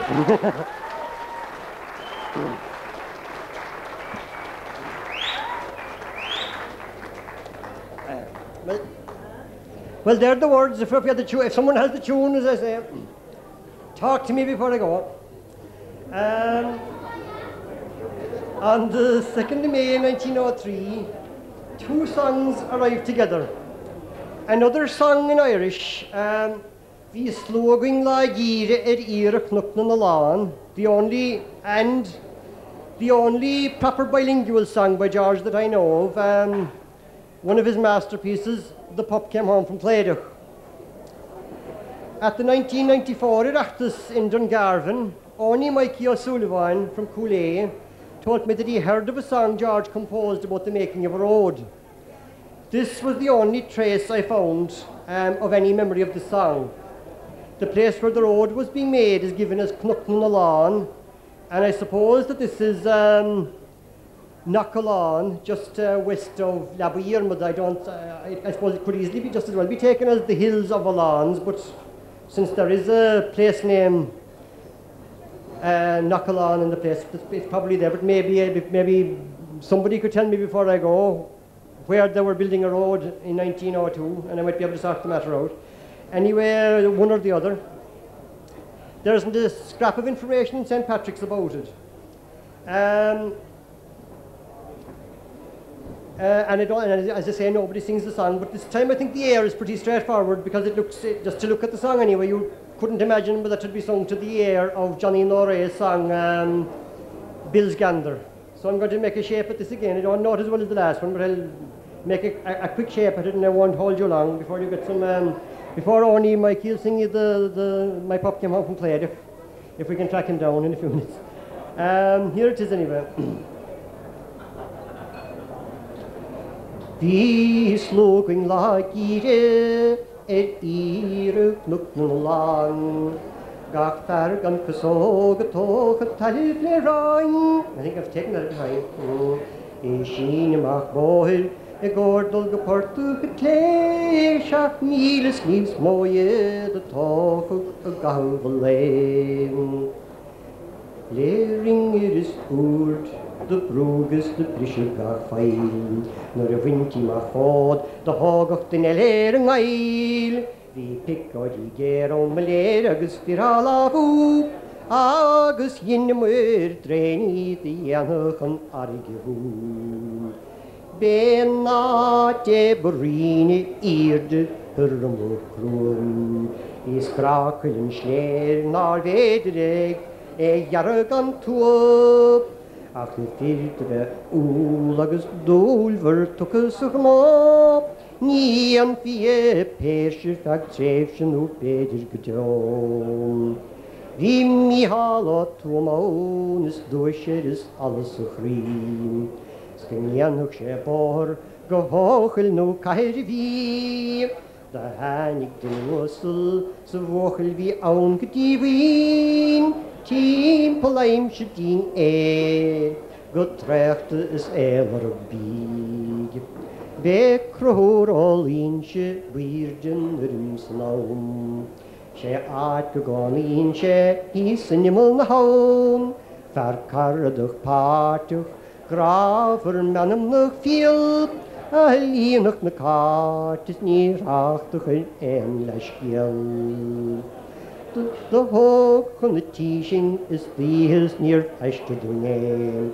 Die barley diaun is 10 gaan zing de he. Die biaun gevloosig vuil oerwert vuil ling agus liep. Agus bruinig getjot de hoog na skammel de green. That's all the story that again.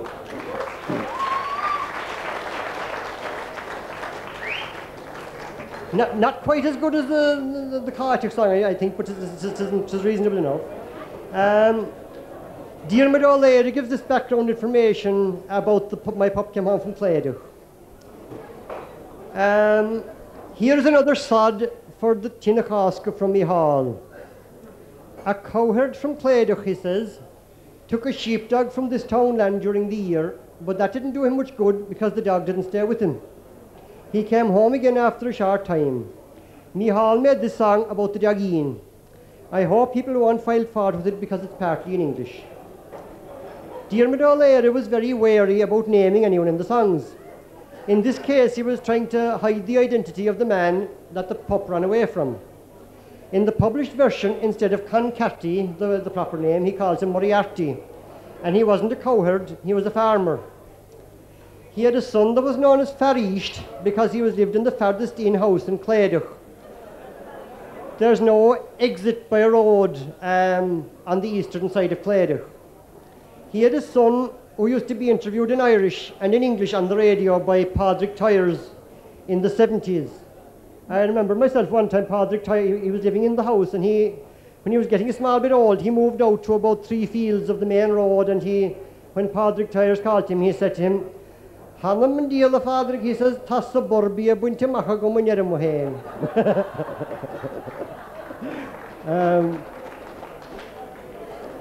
And Eugene was a witty man like that. He moved into Killarney at the end of his life, and I'd say he died maybe 7 or 8 years ago. So he was, and when he died, it was actually announced on Radio on the Gaeltacht that he was a grandson of Concarty mentioned in the song My Pup Came Home from Clydach. I remember Sean O'Keevan announcing it on the local on North Deshkirk on Radio on the Gaeltacht. Matty Black gave Sean O'Croneen a small little bit more information on the story of the composing of the song. He said George was working with one of the Larrys at Clondrohad when he composed the song about the dog. 'Twas after nightfall and they were inside by the fire when they heard the noise at the door. One of them opened it and what should come in, only the dog Ian, and he looking like death warmed up.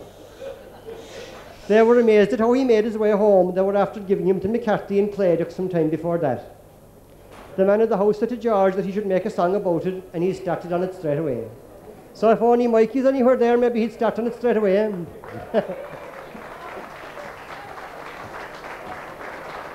Good man, Oni.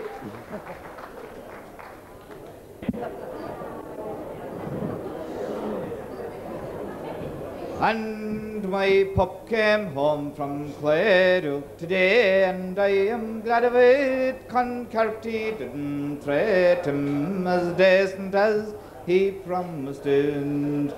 The Vilkshe mochus de no Geruk na Shaskahe, the Hangder Vernas, Yeguvago Waskader, Snach Mevi Gomoraloch.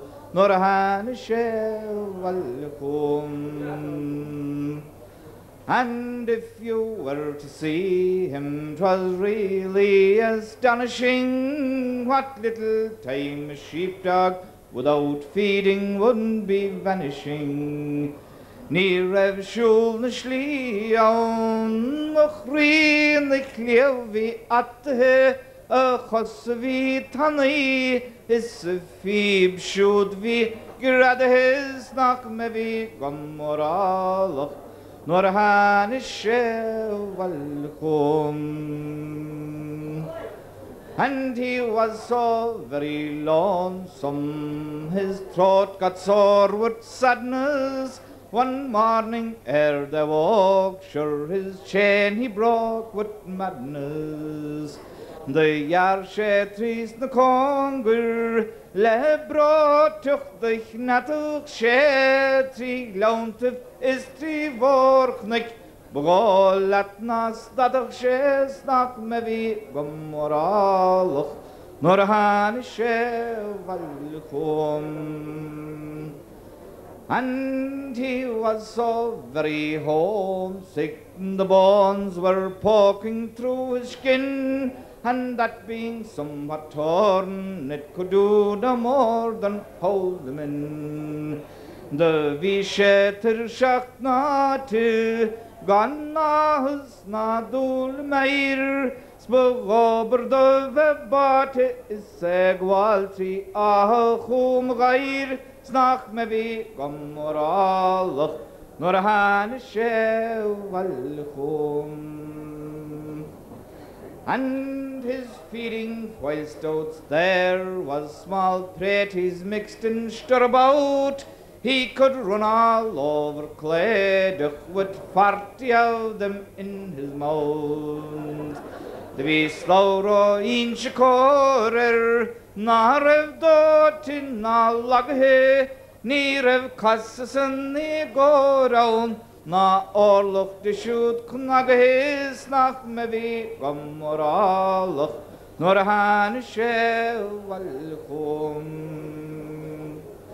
And he'd leave no rat or mouse in the house, but he'd surely maul, and if he would break loose, he'd go bouncing through a double wall. Vi bukachter vanim panschuch, nur yark shen shekedur, o dardig susu wali, is askobrach knikenur, is nach me vi gomoral, dorhan is shevalchum. And his adventures whilst out there, they will yet go down in history, but how he got away will forever remain a mystery. It's time to finish.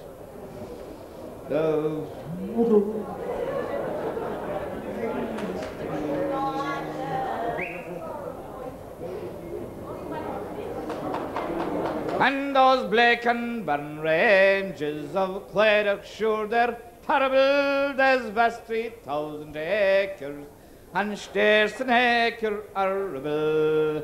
Neil Onach atin gaeloch, frech agus porte, sta me fam hon denach, beweilig dat we gorte snach me we gamoralach. Nor hanig scheppe wel goed. Kom maar.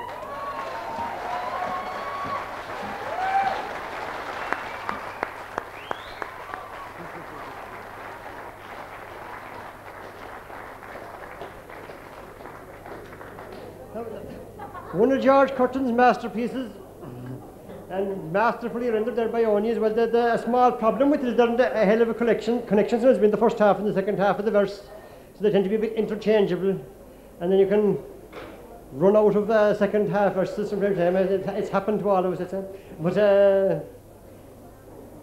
rendered with spirit. Fair play, Oni.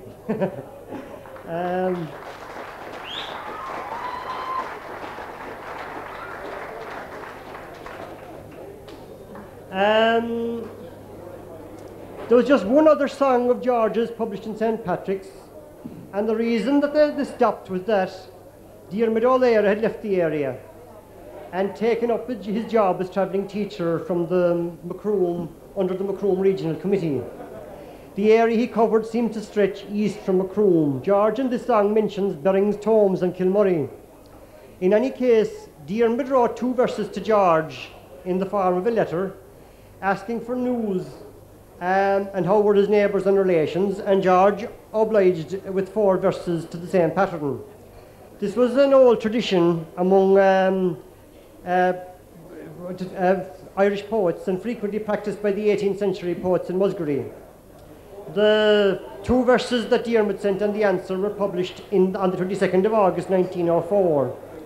Farnamona introduced the poetry in the following way. I received from County Cork some verses which Diarmid O'Leary wrote to his friend Mihal O'Toma. Diarmid uses a nickname when addressing Mihal. The nickname was Shorshan Chortanig, an Irish version of George Curtin that had been used by George himself previously in the Cartach song. So I've often heard it said that George didn't like that he actually didn't like the name George Curtin, that he preferred to be called Mike Toomey, but he doesn't seem to have any objection to using it himself anyway, so he can't have been too troubled about it back in 1902 or 03 in any case. No, the last time when I did the version of this talk in Irish at the Eikshir Midi Hulivan, we had Eilish Hulivan there and she sang the song. The tune of it is the same tune as Cottier Mid na Barnan, and I made a great shift to learn it from a tape I took of Eilish at the time, but I haven't actually succeeded. So I think we're just going to have to more or less leave it, I'd say. Would I ever see now?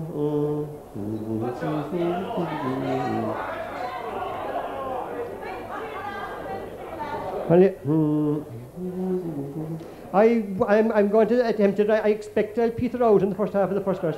I not at all sure of this tune.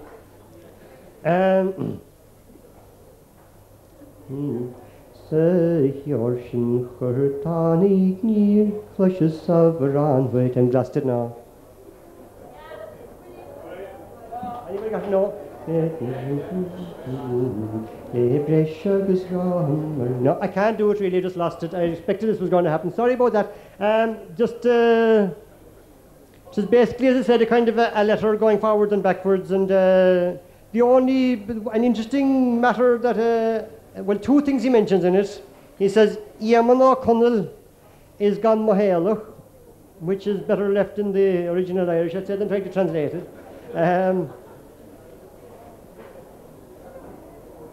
A possible translation is senile, but it doesn't always imply old age, I suppose. Marine Shinsheshki Elthadon Kapel is the reason he used for this. And the second one is that they straightened Gryirimer Bohari Glana, that they straightened out the Gloundav Road. So these are 2 events that happened in 1903, according to this account anyway. In the song as well, Diarmid inquired about George's mother.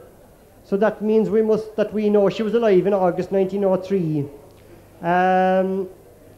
According to the census of 1901, herself and George were living in the cottage at Liscaragan Cross. There's no account of her in the census of 1911. and after her death, George went to live with Tom Corkery and his wife Ellen in Barratanachnick. So this account in August 1903, this mention of her in August 1903, is the last mention of her that I know of after 1901 and forever after, really. So she must have died sometime between August 1903 and 1911. That's what's to be gathered from that. Micheál O'Brien, school teacher and one of the Ballyvourna Four Masters, who were thanked and named in the introduction of Father Dineen's famous Irish dictionary, had collected a considerable number of songs, and Proinsias O'Calla, or Frank Kelly, a farmer and teacher from Shanachloin in Ballyvourna, made a list of them but didn't transcribe them. He sent the list to the Irish Folklore Commission, now the Department of Irish Folklore in University College Dublin. The list is still in the archive and was brought to my attention by Cormac O'Hay of Cooley, who's down there somewhere, holding up the bar, I think. Cormac is doing some research on Frank Kelly's song collection. The list includes 2 songs by George that are otherwise unknown. They are A Year with a Storig and Machrachas Machas. These titles, which make up half of the first lines of the songs, is all we now have of them, and I think we'd be lucky to discover the complete words of them at this stage. It is interesting that one of them again is addressed to Diarmid, and there can be little doubt but that Diarmid O'Leary is the man in question. An Tahir Padder used to write articles in Irish for a journal called The Leader, and these articles were later gathered up into a book entitled Scovuola. An Tahir Padder recommended that young people from the Gaeltacht be scattered around the country to teach Irish. The articles took the form of a discussion between Taigh and Donogh. On the 2nd of May 1903, one of these articles was entitled Micheál Tuama, and it finished up like this. Donogh says, "I'm thinking that if there were a fine Irish speaker in every townland, somebody like Micheál Tuama, for example, the man who made the song about the gander and the other song about the shoes, that every one of the 50 people would have a chance to hear as much Irish as they wanted, not just when they were gathered in the classroom, but every hour of the day." And Taigh says, "There's no doubt about it. Micheál Tuama has better and truer and richer Irish than I ever came across from any scholar. Irish will have to be learned from the likes of him. The sooner they will be sent out teaching it, the better." Every now and again for a time after that, George is mentioned as an example of the young Irish speaker from the Gaeltacht who has great linguistic riches to share with the rest of the country. An Tahir Padder firmly believed that Irish couldn't be learned properly without hearing it from native speakers.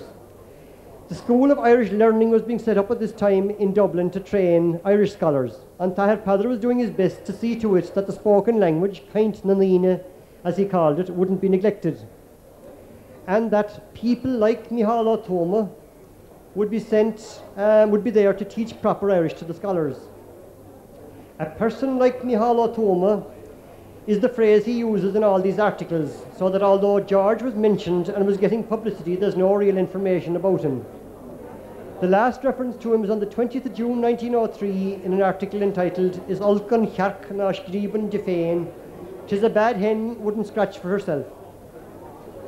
For George's English songs, and I'm going to move now to the English songs, we have 3 main sources. Firstly, there's living tradition. John O'Connell of O'Lawns, in particular, had a great number of George's English songs. That they didn't die with him is clear from the singing and the singers that we've heard and are still to hear this evening. Secondly, there are some of George's English songs and some interesting commentary on them in volume 737 in the Department of Irish Folklore. And thirdly, another written source has recently come to attention, some English songs written in San Francisco by William J. Creedon, a son of Jerry Creedon the Miler. A photocopy of this manuscript was contributed by Johnny Creedon, a relative of William's, who is proprietor of the halfway house at the Mons. I'll begin with the account in the Department of Irish Folklore of the song Gerfoley's Boat. Apart from George's brother Matty Black, Sean O'Croneen, also called to Diarmid Dineen, who lived in Drummonahilla, Mill Street. Diarmid was originally from Ballyvourna parish, but I haven't been able to discover what townland he was from. I suspect it might have been Shanachloin. He was a great expert at tracing, as it was known locally, and that is putting in relations. Sean O'Croneen gave the following account from him about the making of Jerry Foley's boat. Jerry Foley lived in Liscarrigan. He was a low-sized fat man. One summer's day he went out saving hay in an inch by the Faharish River. An otter came out of the river and Jerry ran after him with a pike to stab him. Naturally he had no luck. He was old and heavy. This happened back in Baratanachnik. George Curtin heard the story and composed the song about it. The strange thing about that account is it makes no mention of the boat. On the tape a tape of John O'Connell's renderings of some of George Curtin's songs, he gives an account of somebody that Jerry was expressed an interest in boating, and that somebody suggested him to go into this. What Danny Mikey told me the last time he was around was what do you call it? An enamel dish. Yes, that's it. It wasn't enamel, no, it was some kind of tin, galvanized dish, that's it. Galvanized dish that was made by a tinker, but he got into this anyway and sailed down a bit and fell and it capsized in no time at all.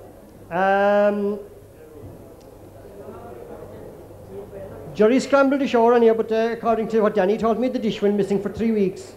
Now, the funny thing about the two of these accounts is that Sean O'Croneen gives the account of the otter, and John O'Connell gives the account of the dish completely separately. And whether it was actually George Curtin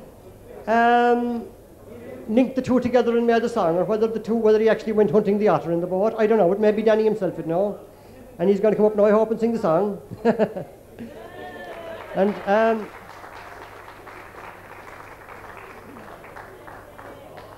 if any of the other singers, by the way, have any extra information to add about the songs, I'd be only delighted to learn something new about them.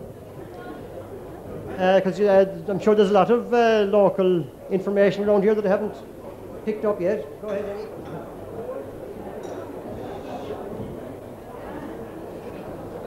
Well, I tell you, my author for it is Danny Willio. He knew George Curtin, but he told me it was the boat was a galvanized dish that was made by a tinker, and it was used for washing clothes by the women, and there was no hot pint automatic that time, I suppose, was there? But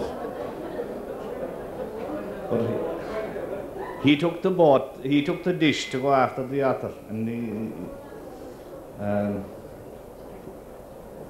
the first turn he met in the river, he hit a rock and he got capsized, and the dish took off down the river, and he gave it a week searching for it. That's how it comes into the song. He was 3 weeks away, but that wasn't long. And I'm told that your Foley went out yesterday, and that in Showdown Crimmins was saving some hay. Being close by the river, he went for a drink, and now what did he see there? Now what do you think? Rally raffle the da, rally raffle there. A big water dog was lying close to the bank. He went for a pike for to drive in his flank. When the water dog saw him, he took to his heels. If you saw him, you'd swear 'twas the devil on wheels. Rally raffle the da, rally raffle the dear. Then Jerry got mad and he took off his coat. He went for a hatchet to build him a boat. He loaded his rifle with a bundle of hat, and he swore by the Pope he would give him his death. Rally raffle the da, rally raffle the dear.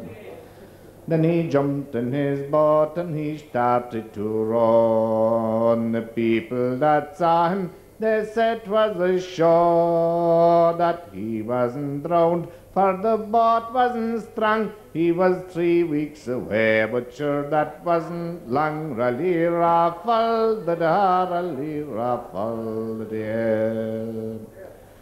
As he drew near the island, there sprang up a gale. He had to haul down both his jib and mainsail.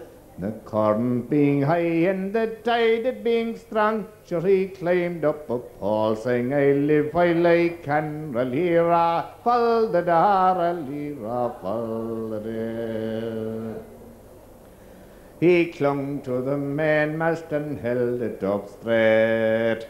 The power of invention, it cannot be bet. The storm soon calmed and Jerry came down, and he hitched up his riggings to take him to town. Rally-raffle the da, rally-raffle the day. He then steered his vessel with judgment and skill, directing his course by the moon and the hill. He laboured on bravely for saving his life, for himself and that woman named John, that's his wife. Rally-raffle the da, rally-raffle the day. As he passed by the bridge, he appeared like a mage. The people that saw him, they said 'twasn't him. His pate it was bare, and his mouth it was big, and he hadn't got hair, no, not even a rib. Rally-raffle the da, rally-raffle the. Then at Carrigafolk he struck a big rock, and the noise that it made, sure it gave him a shock. For the boards they were rotten and gone to decay, and the kick it gave back drove the bottom away. Rally-raffle the da, rally-raffle the day. When he found he was shipwrecked, he started to bawl. You'd hear him 10 miles if you'd hear him at all. He swore if he'd catch him, he'd bring him to grief, and he called him a scoundrel, a dastard and thief. Rally-raffle the da, rally-raffle the day. Then there did this big vessel come into Kinsale. The captain, he heard of this wonderful tale. He called to see Jerry that very same night. When he saw him, he surely crowed with delight. Rally-raffle the da, rally-raffle the day. He offered him silver, he offered him gold, he offered him numberless things, I am told. He offered him lands and a mansion quite free, if he'd only consent to go with him to sea. Rally-raffle the da, rally-raffle the day. Now Jerry is a man who is easy and quiet. He saluted the captain and bade him good night. Sang the last time I sailed in that boat of my own, I went near going to hell or to heaven from John. Rally-raffle the da, rally-raffle the. Then the captain his temper he tried to control. He didn't say much, but he said, "'Pon my soul, I came to see you all the ways from Kinsale, and allow me to tell you I'm not going to fail. Rally-raffle the da, rally-raffle the day." Then John she got cross and she started to scold, for ye know she is wicked and terrible bold. She finished in Irish, ta crotter the scale. There was Hyle at the Waukegan, Hannam and Dale. Rally-raffle the da, rally-raffle the day.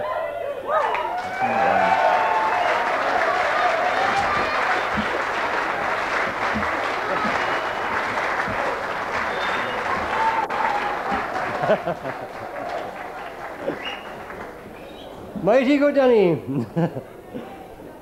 The next song I'm going to come to is the Mick Sullivan's Clock, and according to my extensive notes here, the man that's going to sing it is Cathal O'Connell, son of Connie O'Connell, famous, the famous fiddler from Keelamatra. He can be kind of gathering his way up slowly. I've got a bit to say about it. Okay. This is the account anyway that Sean O'Croneen got about this from Diarmuid Dineen.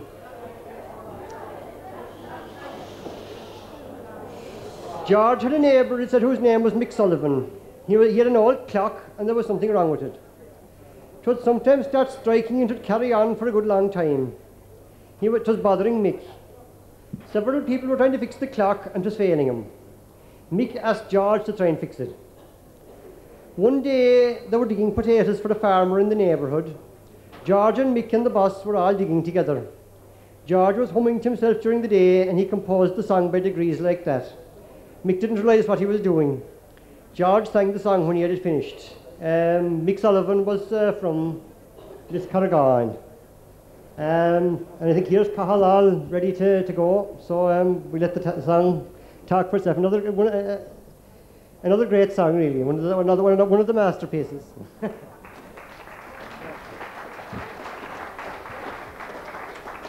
The hard clock of Mick Sullivan down by the bog and gave up keeping time since it turned and grog.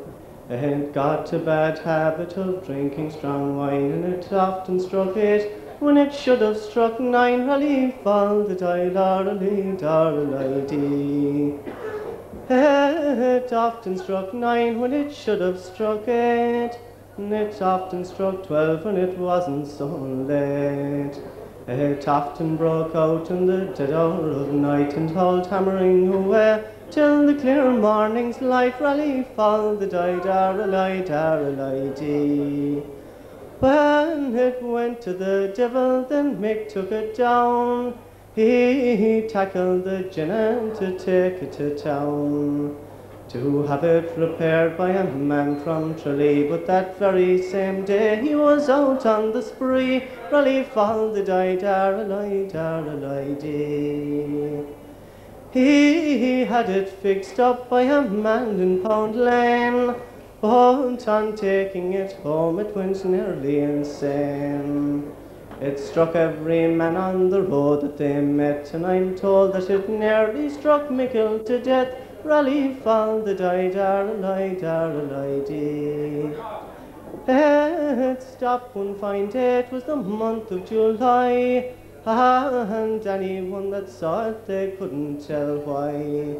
But those that did live near him, they said that it hopped by the flag of the fireplace and suddenly stopped. Rally fall the die, darrelly, darrelly dee. When Dan heard it stopped, he came home that same night. He caught it and wound it up terrible tight. He brushed out the dust and he straightened the hands and he tightened the screws with the paws of the tongs. Rally fall the die, darrelly, darrelly dee. He then hung it up on a 6-penny nail to smash it with something they call it a flail. When I went for to stop him, he told me look out, and he said he would break it without any doubt. Rally fall the die, darrelly, darrelly dee. But the clock jumped the ditch and it made for Knuckby. It climbed up on top of a hawthorn tree. Mick went to the tree with a stick and a frown, and he called on the clock, telling it to come down. Rally fall the die, darrelly, darrelly dee.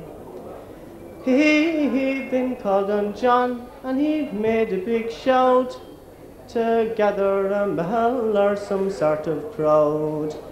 And those that had them could bring with them sticks, and sure those that could not could break it with kicks. Rally fall the die, darrelly, darrelly dee. The whole crowd did soon gather the tirrup to Thor, with some of them cursing whilst more of them swore. But the clock tumbled down and rolled into the water, and I never did hear what became of it after Raleigh fall did I, darrell I dee.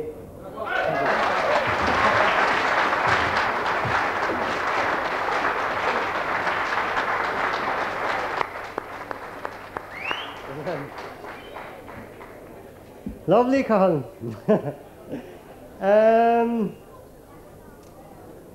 I have a good long account here from Sean O'Crony that he got from Diarmid Ian on the song The Man That Came Home from Praetory.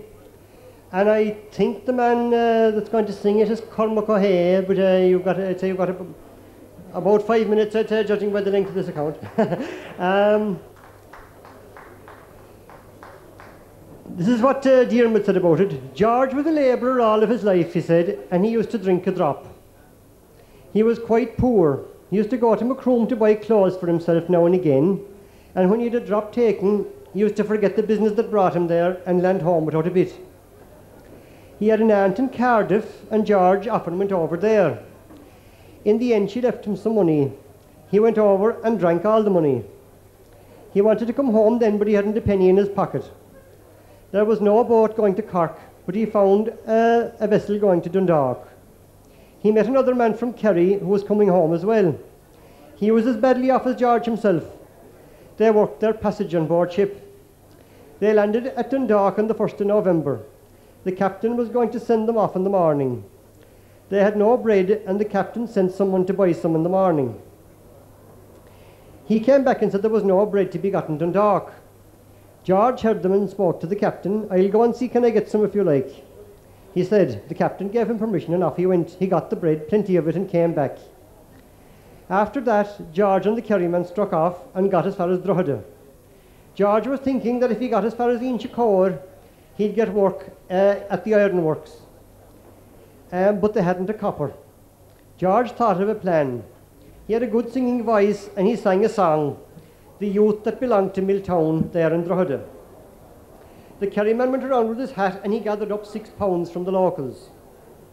They stayed in Drogheda that night and came as far as Dublin the following day.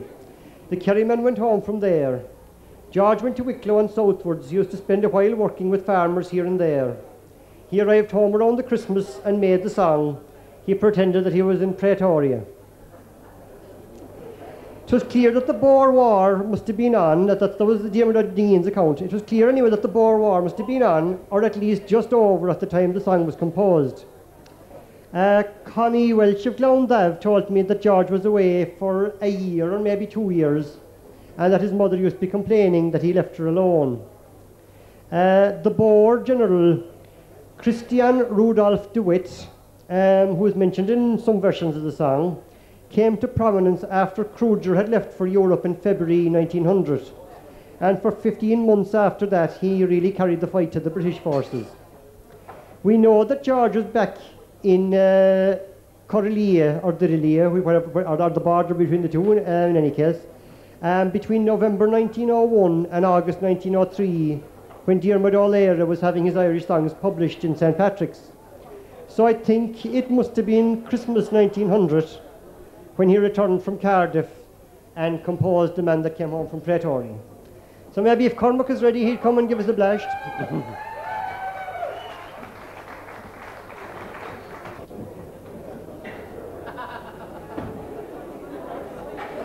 Although I have travelled far over the seas, my clothes they are tattered and flying in the breeze. They got me entangled in brambles and trees, on my way coming home from Praetoria. Those long hours in ambush, whilst dodging the balls, in anguish we languished, whilst patching our sores. Sure, 3 of those men was a match for 60 of the English force in Praetoria. I worked like a bogger to come back again on board an old lugger. Where the waters surged brought me in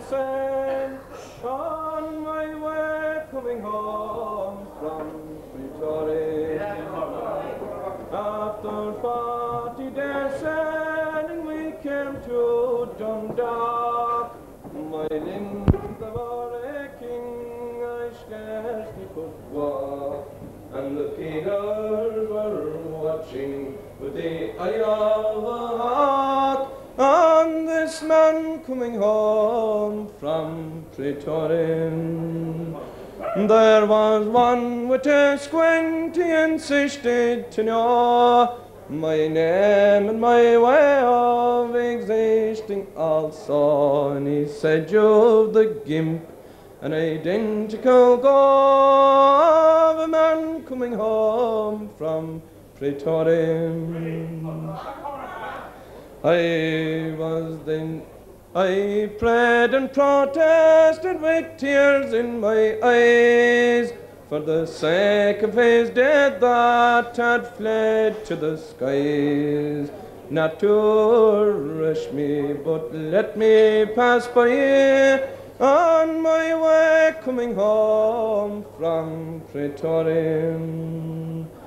I was then marched away like a horse off to pound, with 2 other stragglers chained and well bound. Should I'd rather be swallowed red hot through the ground, or shot by the Boers in Praetorian.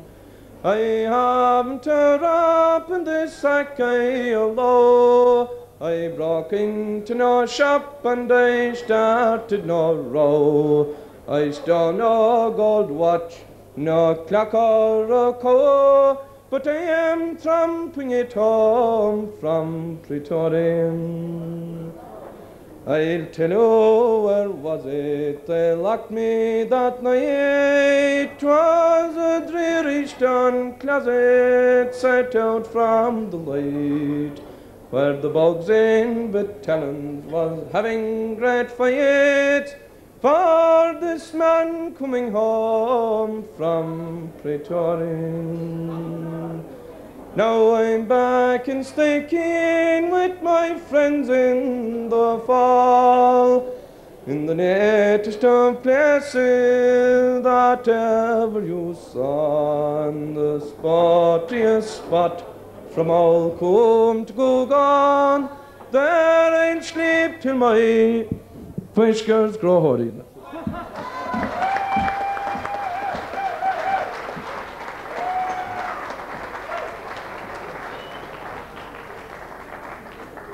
That's Cormac. Another fine song there by George, I think. One of the best.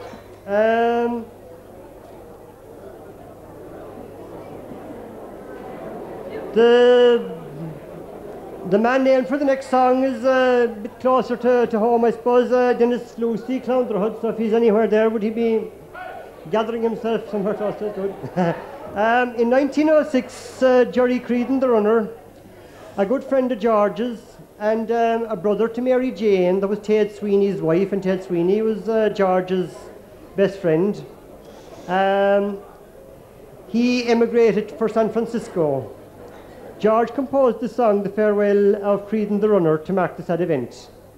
Most of the neighbours around were mentioned in it. This is about the only song that I know of George's that was composed in a serious vein. Nearly all the others have a fairly good element of humour in them, I think. So is Dennis there anywhere? Man, Dennis.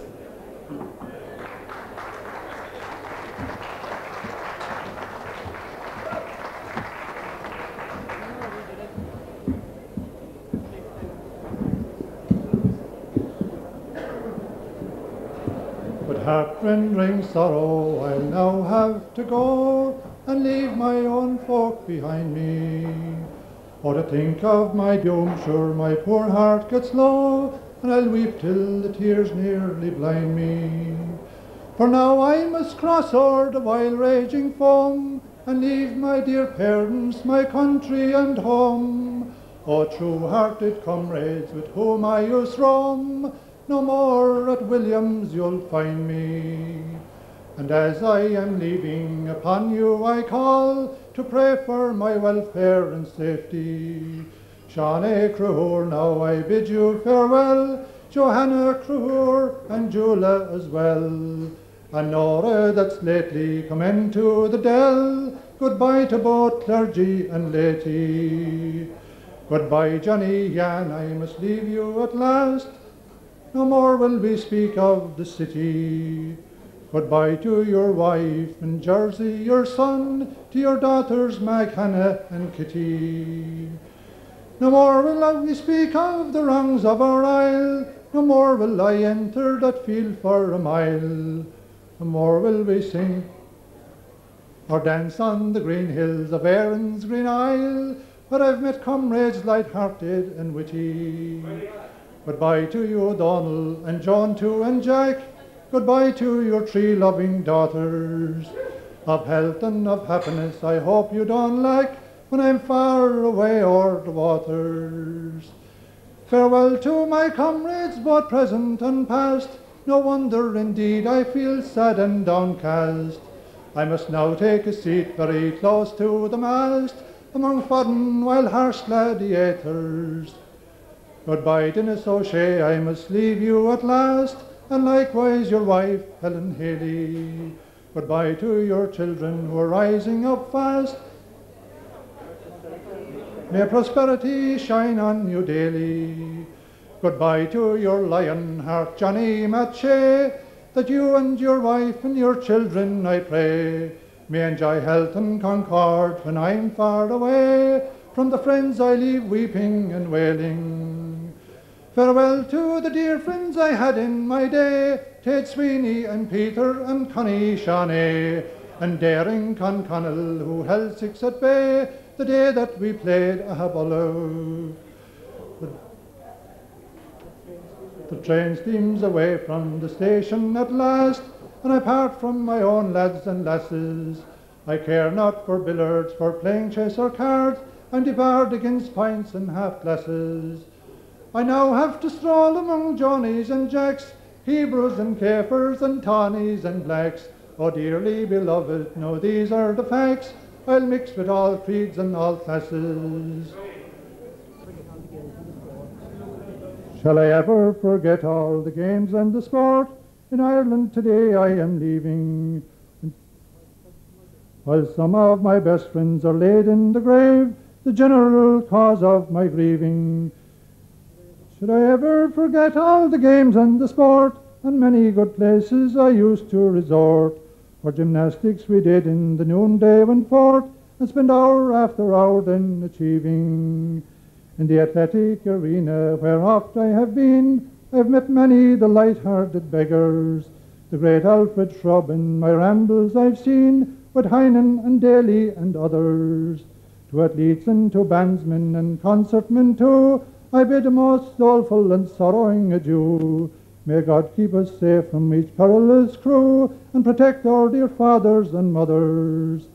Goodbye, Peter, Larry, Dan and Eileen, Jack Sweeney, Tom, Betty and Molly, Mick Sullivan, Metty, Jack Fox and 16, the Lucys, Pat, Nora and Connie, Michael O'Connell, Margaret, Hannah and Tim, the Kelleher's, Daniel, Jula and Jim, a crowd that's been divide of being hideous or grim, but charming and but honest and zealous and jolly.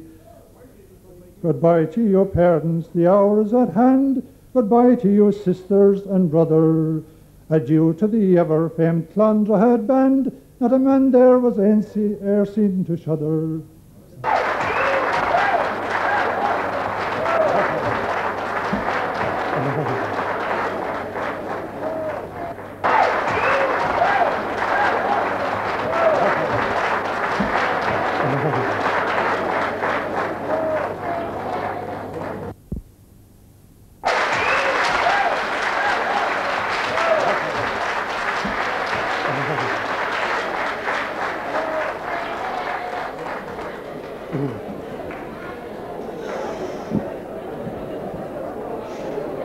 I'd say it is from Dennis himself that the version we've written down here came, because it's nearly the same word for word, so it's just as well.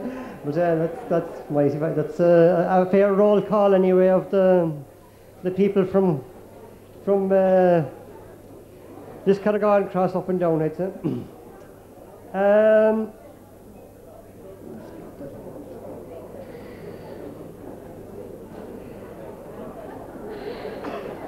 Some excitement came to the neighbourhood about 1910 when Mary Bridget O'Leary returned from America. She was a relation of Antahar Padders and apparently was of a troublesome disposition. A local teacher, Michael O'Shea, wrote the following account of her in 1915. She describes herself as a poor widow. Her poverty is due to her love of litigation. There has scarcely been a case from this quarter at the Macroom bench in which she did not figure either as plaintiff or as defendant. She was bound to the peace on at least 2 occasions and was obliged to give up her revolver to the police for making unlawful use of it. She returned home from America about 5 years ago, a grassed widow if she herself is to be believed, and proved so troublesome to her own brother that he, attributing her violence to insanity, took the steps necessary to consign her to an asylum. The doctor, however, refused to certify her insane, and she is still at large.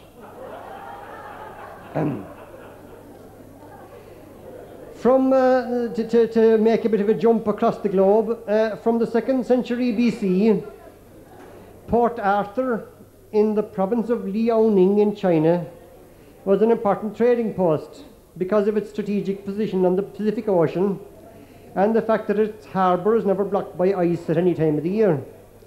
The reason it's called Port Arthur is because speakers of English found it too difficult to pronounce its Chinese name. There was war between the Chinese and the Japanese in 1894 and 95, and as part of the settlement to end it, the Japanese rented Port Arthur from the Chinese. The Western powers weren't happy and returned Port Arthur to the Chinese. The Russians were expanding eastwards and in 1897 captured the Liaotung Peninsula, or Liaoning, where Port Arthur is situated. The following year, they leased the peninsula and were given rights to build a railway that would be linked up to the Trans-Siberian. They fortified Port Arthur and established a naval base there. In 1904, a war broke out between the Russians and the Japanese. The Japanese reached Liaotung and the Russians withdrew to Port Arthur. The siege that followed lasted 6 months before the Japanese captured it. George compared some local turmoil caused by Mary Ellen O'Leary to the siege of Port Arthur. Matty Toomey, not George's brother, no, totally different, no relation at all, lived at Liscarrigaline Cross, and he became a dairyman up in Glondav. For the younger generation who don't know what a dairyman is, he took cows and land from a farmer for a year, or officially 11 months, and looked after them, but had to hand over to the farmer so much butter and a fixed charge per cow as well, known in Irish as Arigadayark. And I don't know what is known as in English, maybe it is Harden money, I don't know. Anyway, while poor Matty anyway was profitably employed in Glondav, Mary Ellen took over his house at Liscarrigaline Cross, and George described the story in the song, The Siege of Port Arthur. And we've got Michael Matty Kelleher from Clonderhood has promised me he was going to give us a bar or two of it, or the whole lot in fact, and here he comes.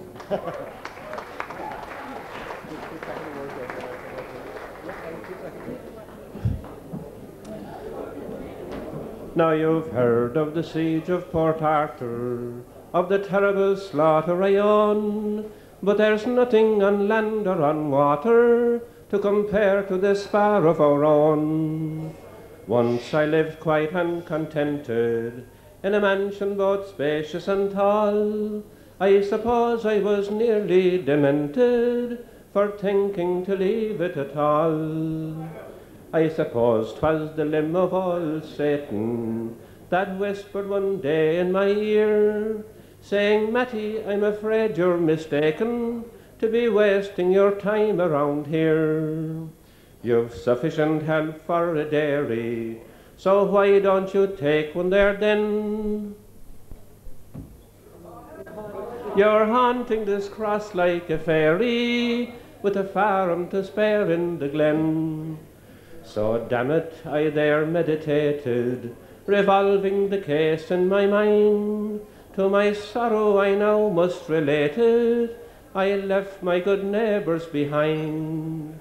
I rushed like a jackass and bolted right up to that farm in the glen. How I wish that the owner had sold it, or that Ellen Roach remained in.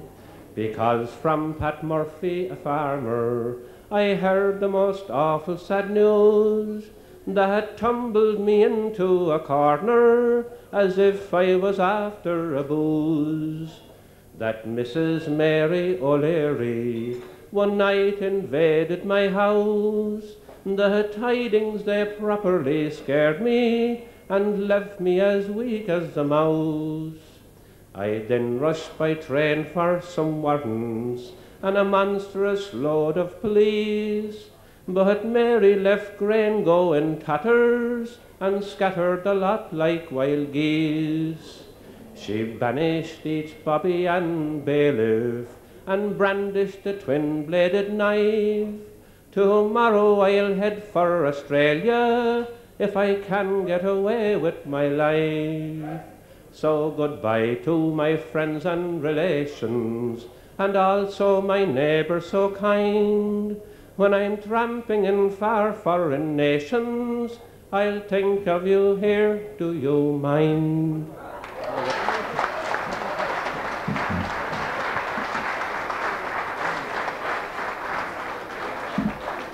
Well, Michael, the trouble between Matty and Mary didn't stop there, and George had reason to compose another song about their disagreements called Matty and Mary. Is Michael O'Leary somewhere there handy?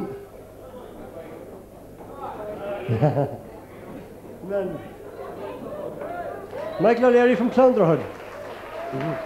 One of the Barnabys. Well, the George Peters.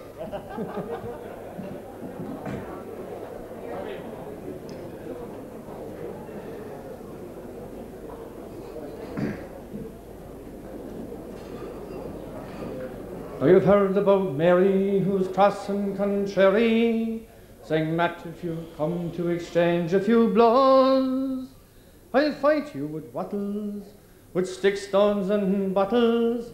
I fought in more battles than you have got toes. And then Matty grew shaky, without a mistake he was getting quite weak, but ashamed to behold. And he says, pray excuse me, and oh, don't abuse me. You dare not illy use me, I'm surely too old. Besides, if we wrangled, and I should be strangled, by and by you'd be dangled at the end of a rope. Then the devil would take you to hell, and he'd beg you, without a mistake too, in spite of the Pope. Then Matty fell silent as Mary grew violent, her temper did violent was frightful to hear, or to see Matty hopping as she went on knapping. There was no use stopping her devil of fear. She blackened and blued him, she properly stewed him. By gosh, when I viewed him, my poor heart fell sore. For the creature was battered, his features were spattered, and his teeth they were scattered all over the floor. 'Twas really astounding the way she kept pounding, her knocks were resounding while echoes did roar. And John Foley says, damn him, sure why don't he keep from her? She's as bold as a ram and as fierce as a boar. 'Twas really appalling to hear the wretch squalling, and as he was falling he called for police. When we tried to defend him, he cried, she cried, devil meant him. Tonight I will end him, and then we'll have peace. Well, his dog moved behind her, sure we thought he'd not mind her. Malone, sure he'd blind her without much delay. And he kept her quite busy, till Mary got dizzy, and Matt by this time he had clear got away. As homeward he stumbled, he groaned and he grumbled, his clothes then he bundled and made for the train. Well, he made his escape, but 'twas a man the same shape, for I seen in the papers he landed in Spain. And so, Matt, no, my darling, on advice don't be scorning, don't come back a darling old haunts anymore, or Mary will fix you, 'twas queer how she nicks you, she properly licked you, and your visage she tore. For you took her so easy, for acting so lazy, you must have been crazy with your brain in the fog. For in spite of her resistance, she'd end your existence, but for the assistance you got from the dog. Right.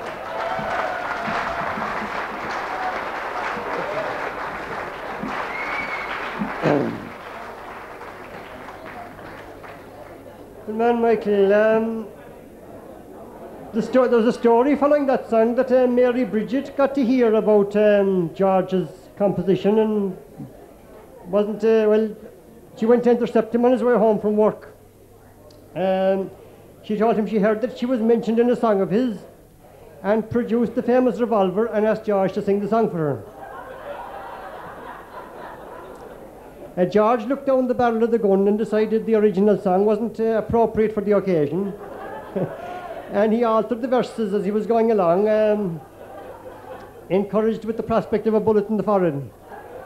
And he started off, "Now you've all heard of Mary, she's gay and she's airy." And he doctored it all the way along until in the end anyway, it was a real nice song about her, and she thanked him for his, for praising her up and left him go home.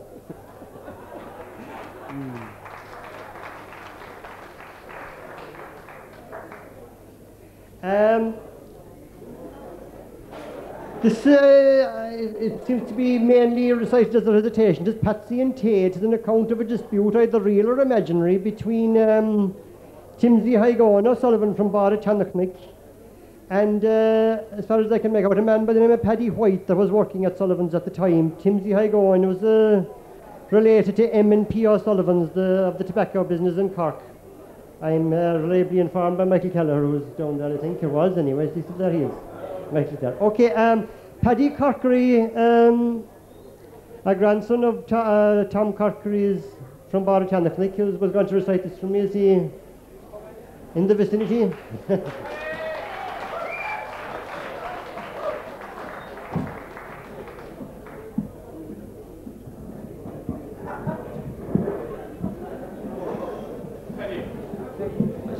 Patsy and Tate. Patsy and Tate were the greatest of friends until Patsy started making grim faces at Tim.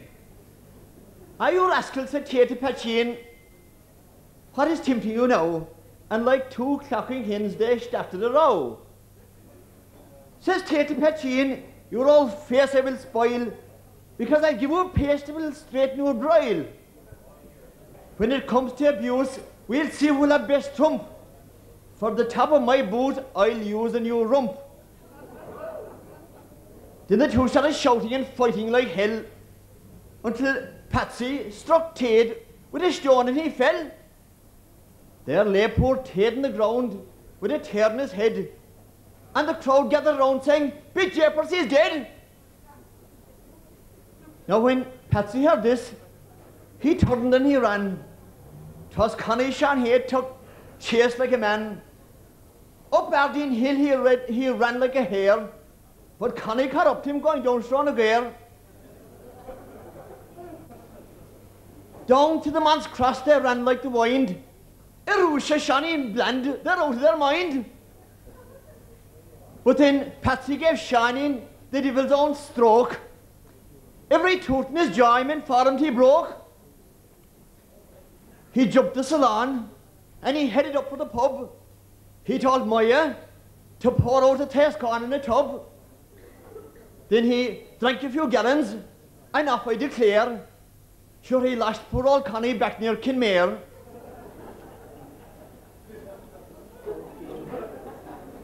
The crowd gazed on Tate with the tear in his sconce.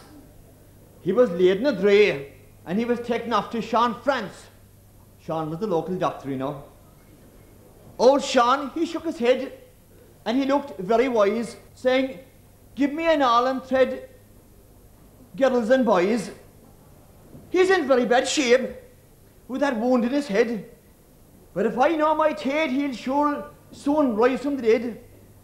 I'll fix up that scar in a short space of time. So he mixed up a plaster of sawdust and lime.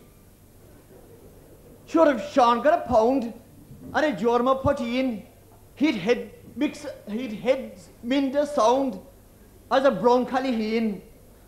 Some say that all this 'twas in May it occurred. No, 'twas on Fool's Day, and you can take my word. I went away then. Thank you.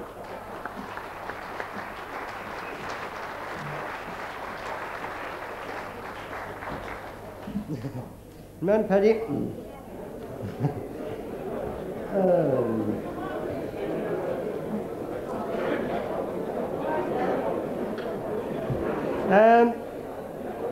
Mickey is Mihala Kalla there. Mickey is there, right? Good. This is about Conley Hand's department card. After the founding of the Free State, there was seemed to be some kind of a policy of improving agriculture. And Conley Hand at the Relay participated in a Department of Agriculture scheme for growing vegetables and received some card, but the card, he didn't hold on to the card very long, I'm afraid.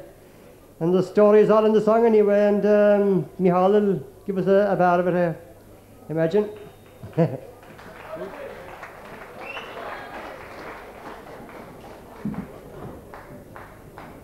Mihal is the son of Frank Kelly or Shaw Calla that we mentioned earlier on there, that Cormac Cohay is working on a massive collection of songs that he made from Ballybourne area and from further afield maybe.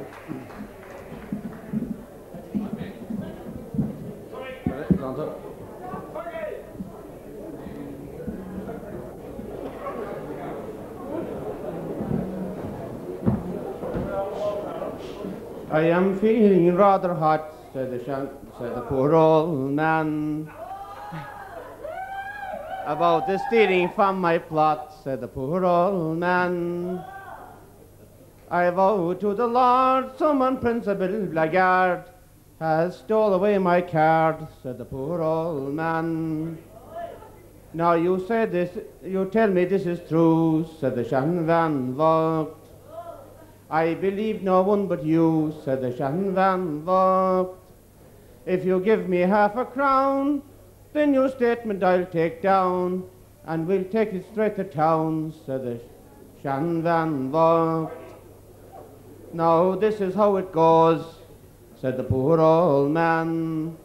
I had drumhead there in rows, said the poor old man. I had lettuce, beans and peas, and some promising young trees, and the dainty hive of bees, said the poor old man. Last night was dark as pitch, said the poor old man, and I thought I had the itch, said the poor old man. I went out to scratch my back when I heard this awful crack. 'Twas the breaking of the stack, said the poor old man. Back in I ran in fright, said the poor old man, to get Dan light eyes and for light, said the poor old man, saying we'll do the best we can and the place will immensely scan. The department plant has gone, said the poor old man. But now we have no police, said the Shan Van Vogt. They were shot down like wild geese, said the Shan Van Vogt. We'll apply to the Free State, and sometime soon or late, they might hang him from some gate, said the Shan Van Vogt.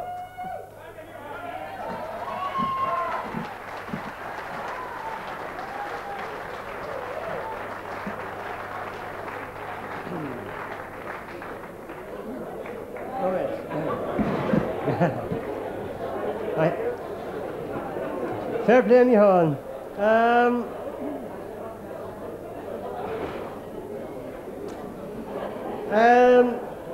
I think we'll only have one. There's a couple of pretty good songs of George that we just won't have time to do tonight. If there's there any up-and-coming singers in the neighbourhood?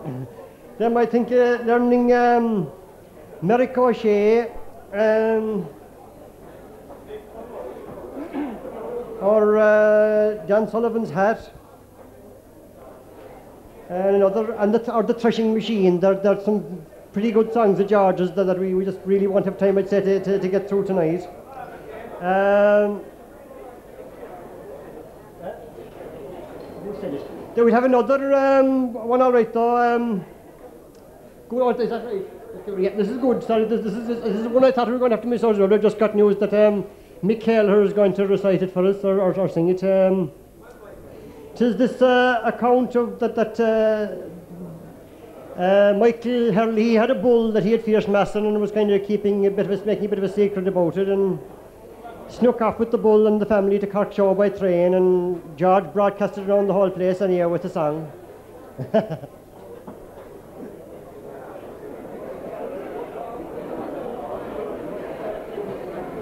So Michael Kelleher is making his way up here to sing it, and a lot of the information that we heard during the night came from Michael as well.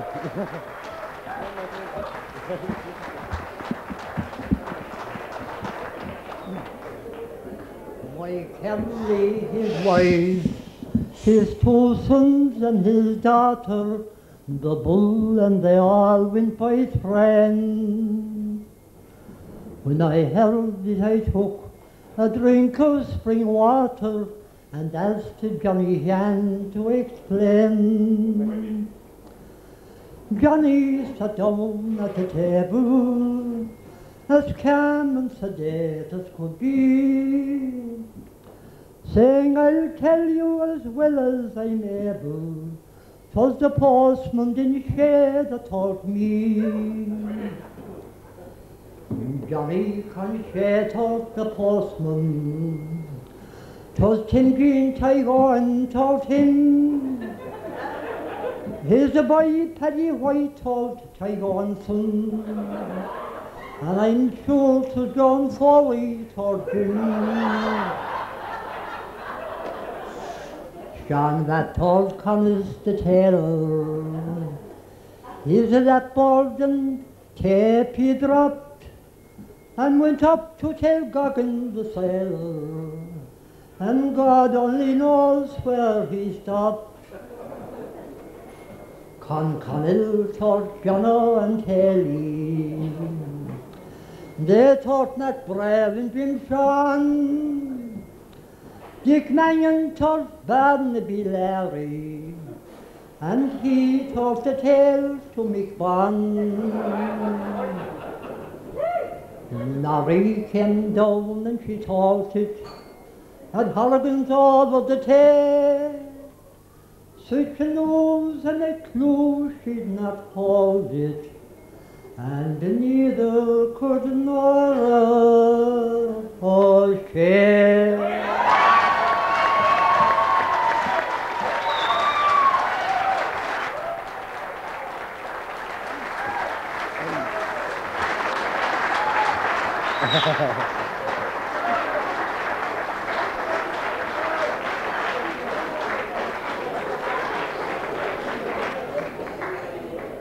Yeah, as I was trying to tell you there, an awful lot of the information that we got came directly from Michael. I didn't know he was able to sing as well, Bigger. Fair play, Michael. We'll just have another one song of George's then, so, and that's the 2 donkeys. There's about 2 drinking companions, and one of them again was Ted Sweeney. In order to relieve a bit of financial embarrassment during a drinking bout in Babe Murphy's in Macroom, there was that exchanged a young and an old donkey in a kind of a trade-in arrangement, and all was well until the bargain was vetoed by their 2 wives, and one of the donkeys didn't live up to the advertising that preceded the sale. It was published by Oni Mikey O'Sullivan in his Abid Avran article in Woos Greek in May 1994, and the words are still to be got there. The mention of trench warfare implies that it was composed during or after the First World War. Well, are you able to attack this?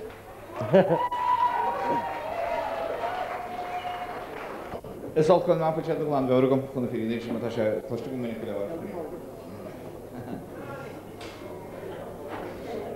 I will tell you a comical story, 'tis wonderful droll I declare, and for fear I might bother or bore you, I will give it a sort of an air. Right to lay or lay a day, right to lay or lay right to lay or lay a day, right to lay or lay How Mary gave Connie a pounding, and Ted got a trouncing from Liz. My case indeed tail like my spounding, kind neighbours are round here it is. Right to lay a day, oh, right to lay right to lay a day, right to lay Now Teddy bought Connie's old donkey, and Con purchased Teddy's young ass. Presses Mary, what gain is there in it? Oh, the devil a hairput but loss. Right to lay a day, right to lay right to lay a day, right to lay You had to find stately young donkey, you cast him away for £2. You made a queer deal with the Yankee, now didn't you, Ted? Sure you did. Oh, says Ted, preferred patience a moment, and don't get so wonderful cross. Very soon I will procure you a motor that will eat neither hay, oats or grass. Right to lay a day, right to lay right to lay a day, right to lay It will glide on the roads like a swallow, up and down hill it will climb something We'll be home after driving through Mallow, while your socks and the rack will be drying. Right to lay a day, right to lay right to lay a day, right to lay But who should come in at that moment but Liz, as she's grasped a big stick. She said, Ted, I dare say you are busy. Hop east for your donkey right quick. Make haste, don't be lazy, don't linger, or my temper will surely break loose. She kept aiming at Ted with her finger and giving him tinkers abuse. Right to lay a day, right to lay right to lay a day, right to lay To add to this dreadful commotion, Con stood before them right grim, saying now of a kind of a notion to fracture the most of you, Tim. That scoundrelous villain you sold me, he broke the stall door into Bruce. He wasn't as mild as you told me, I'm telling you that to your puss. Right to lay a day, right to lay right to lay a day, right to lay You're a cheat, a carbog and a rascal, of conscience you don't own a bit. And with the kit hog he made for him, and such a fault hog he did hit. He tumbled him over the table, knocking schliggers aware in his fall. And when Teddy came out of the corner, his face was as white as the wall. Right to lay a day, right to lay right to lay a day, right to lay There was all sorts of hair flying in bunches. Willie John said he'd go for police. It was just like a day in the trenches. There was nobody looking for peace. The road being by no complicated, I cannot well say how it went, for I got a stray clout in the pate, and under the grate I was sent right to rely, right to rely, right to rely, right to rely.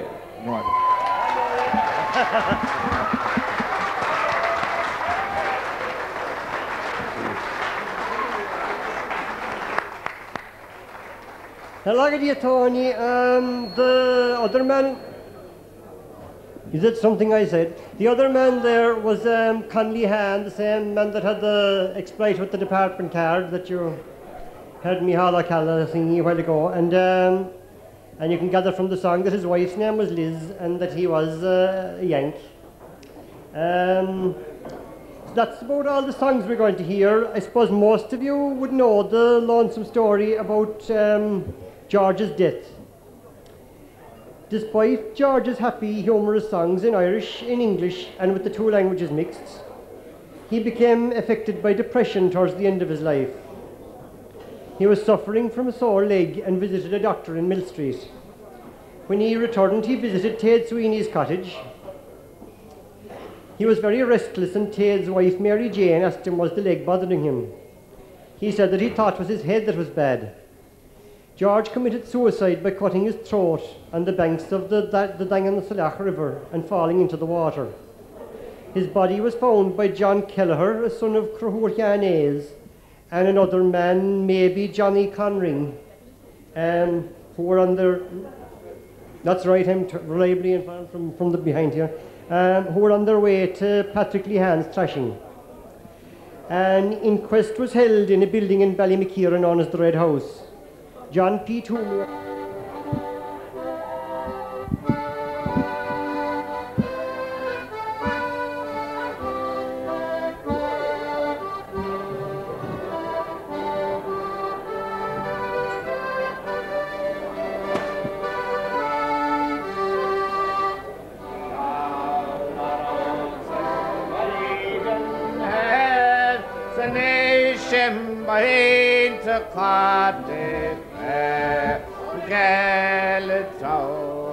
Down the tread, the warm knocks on him again.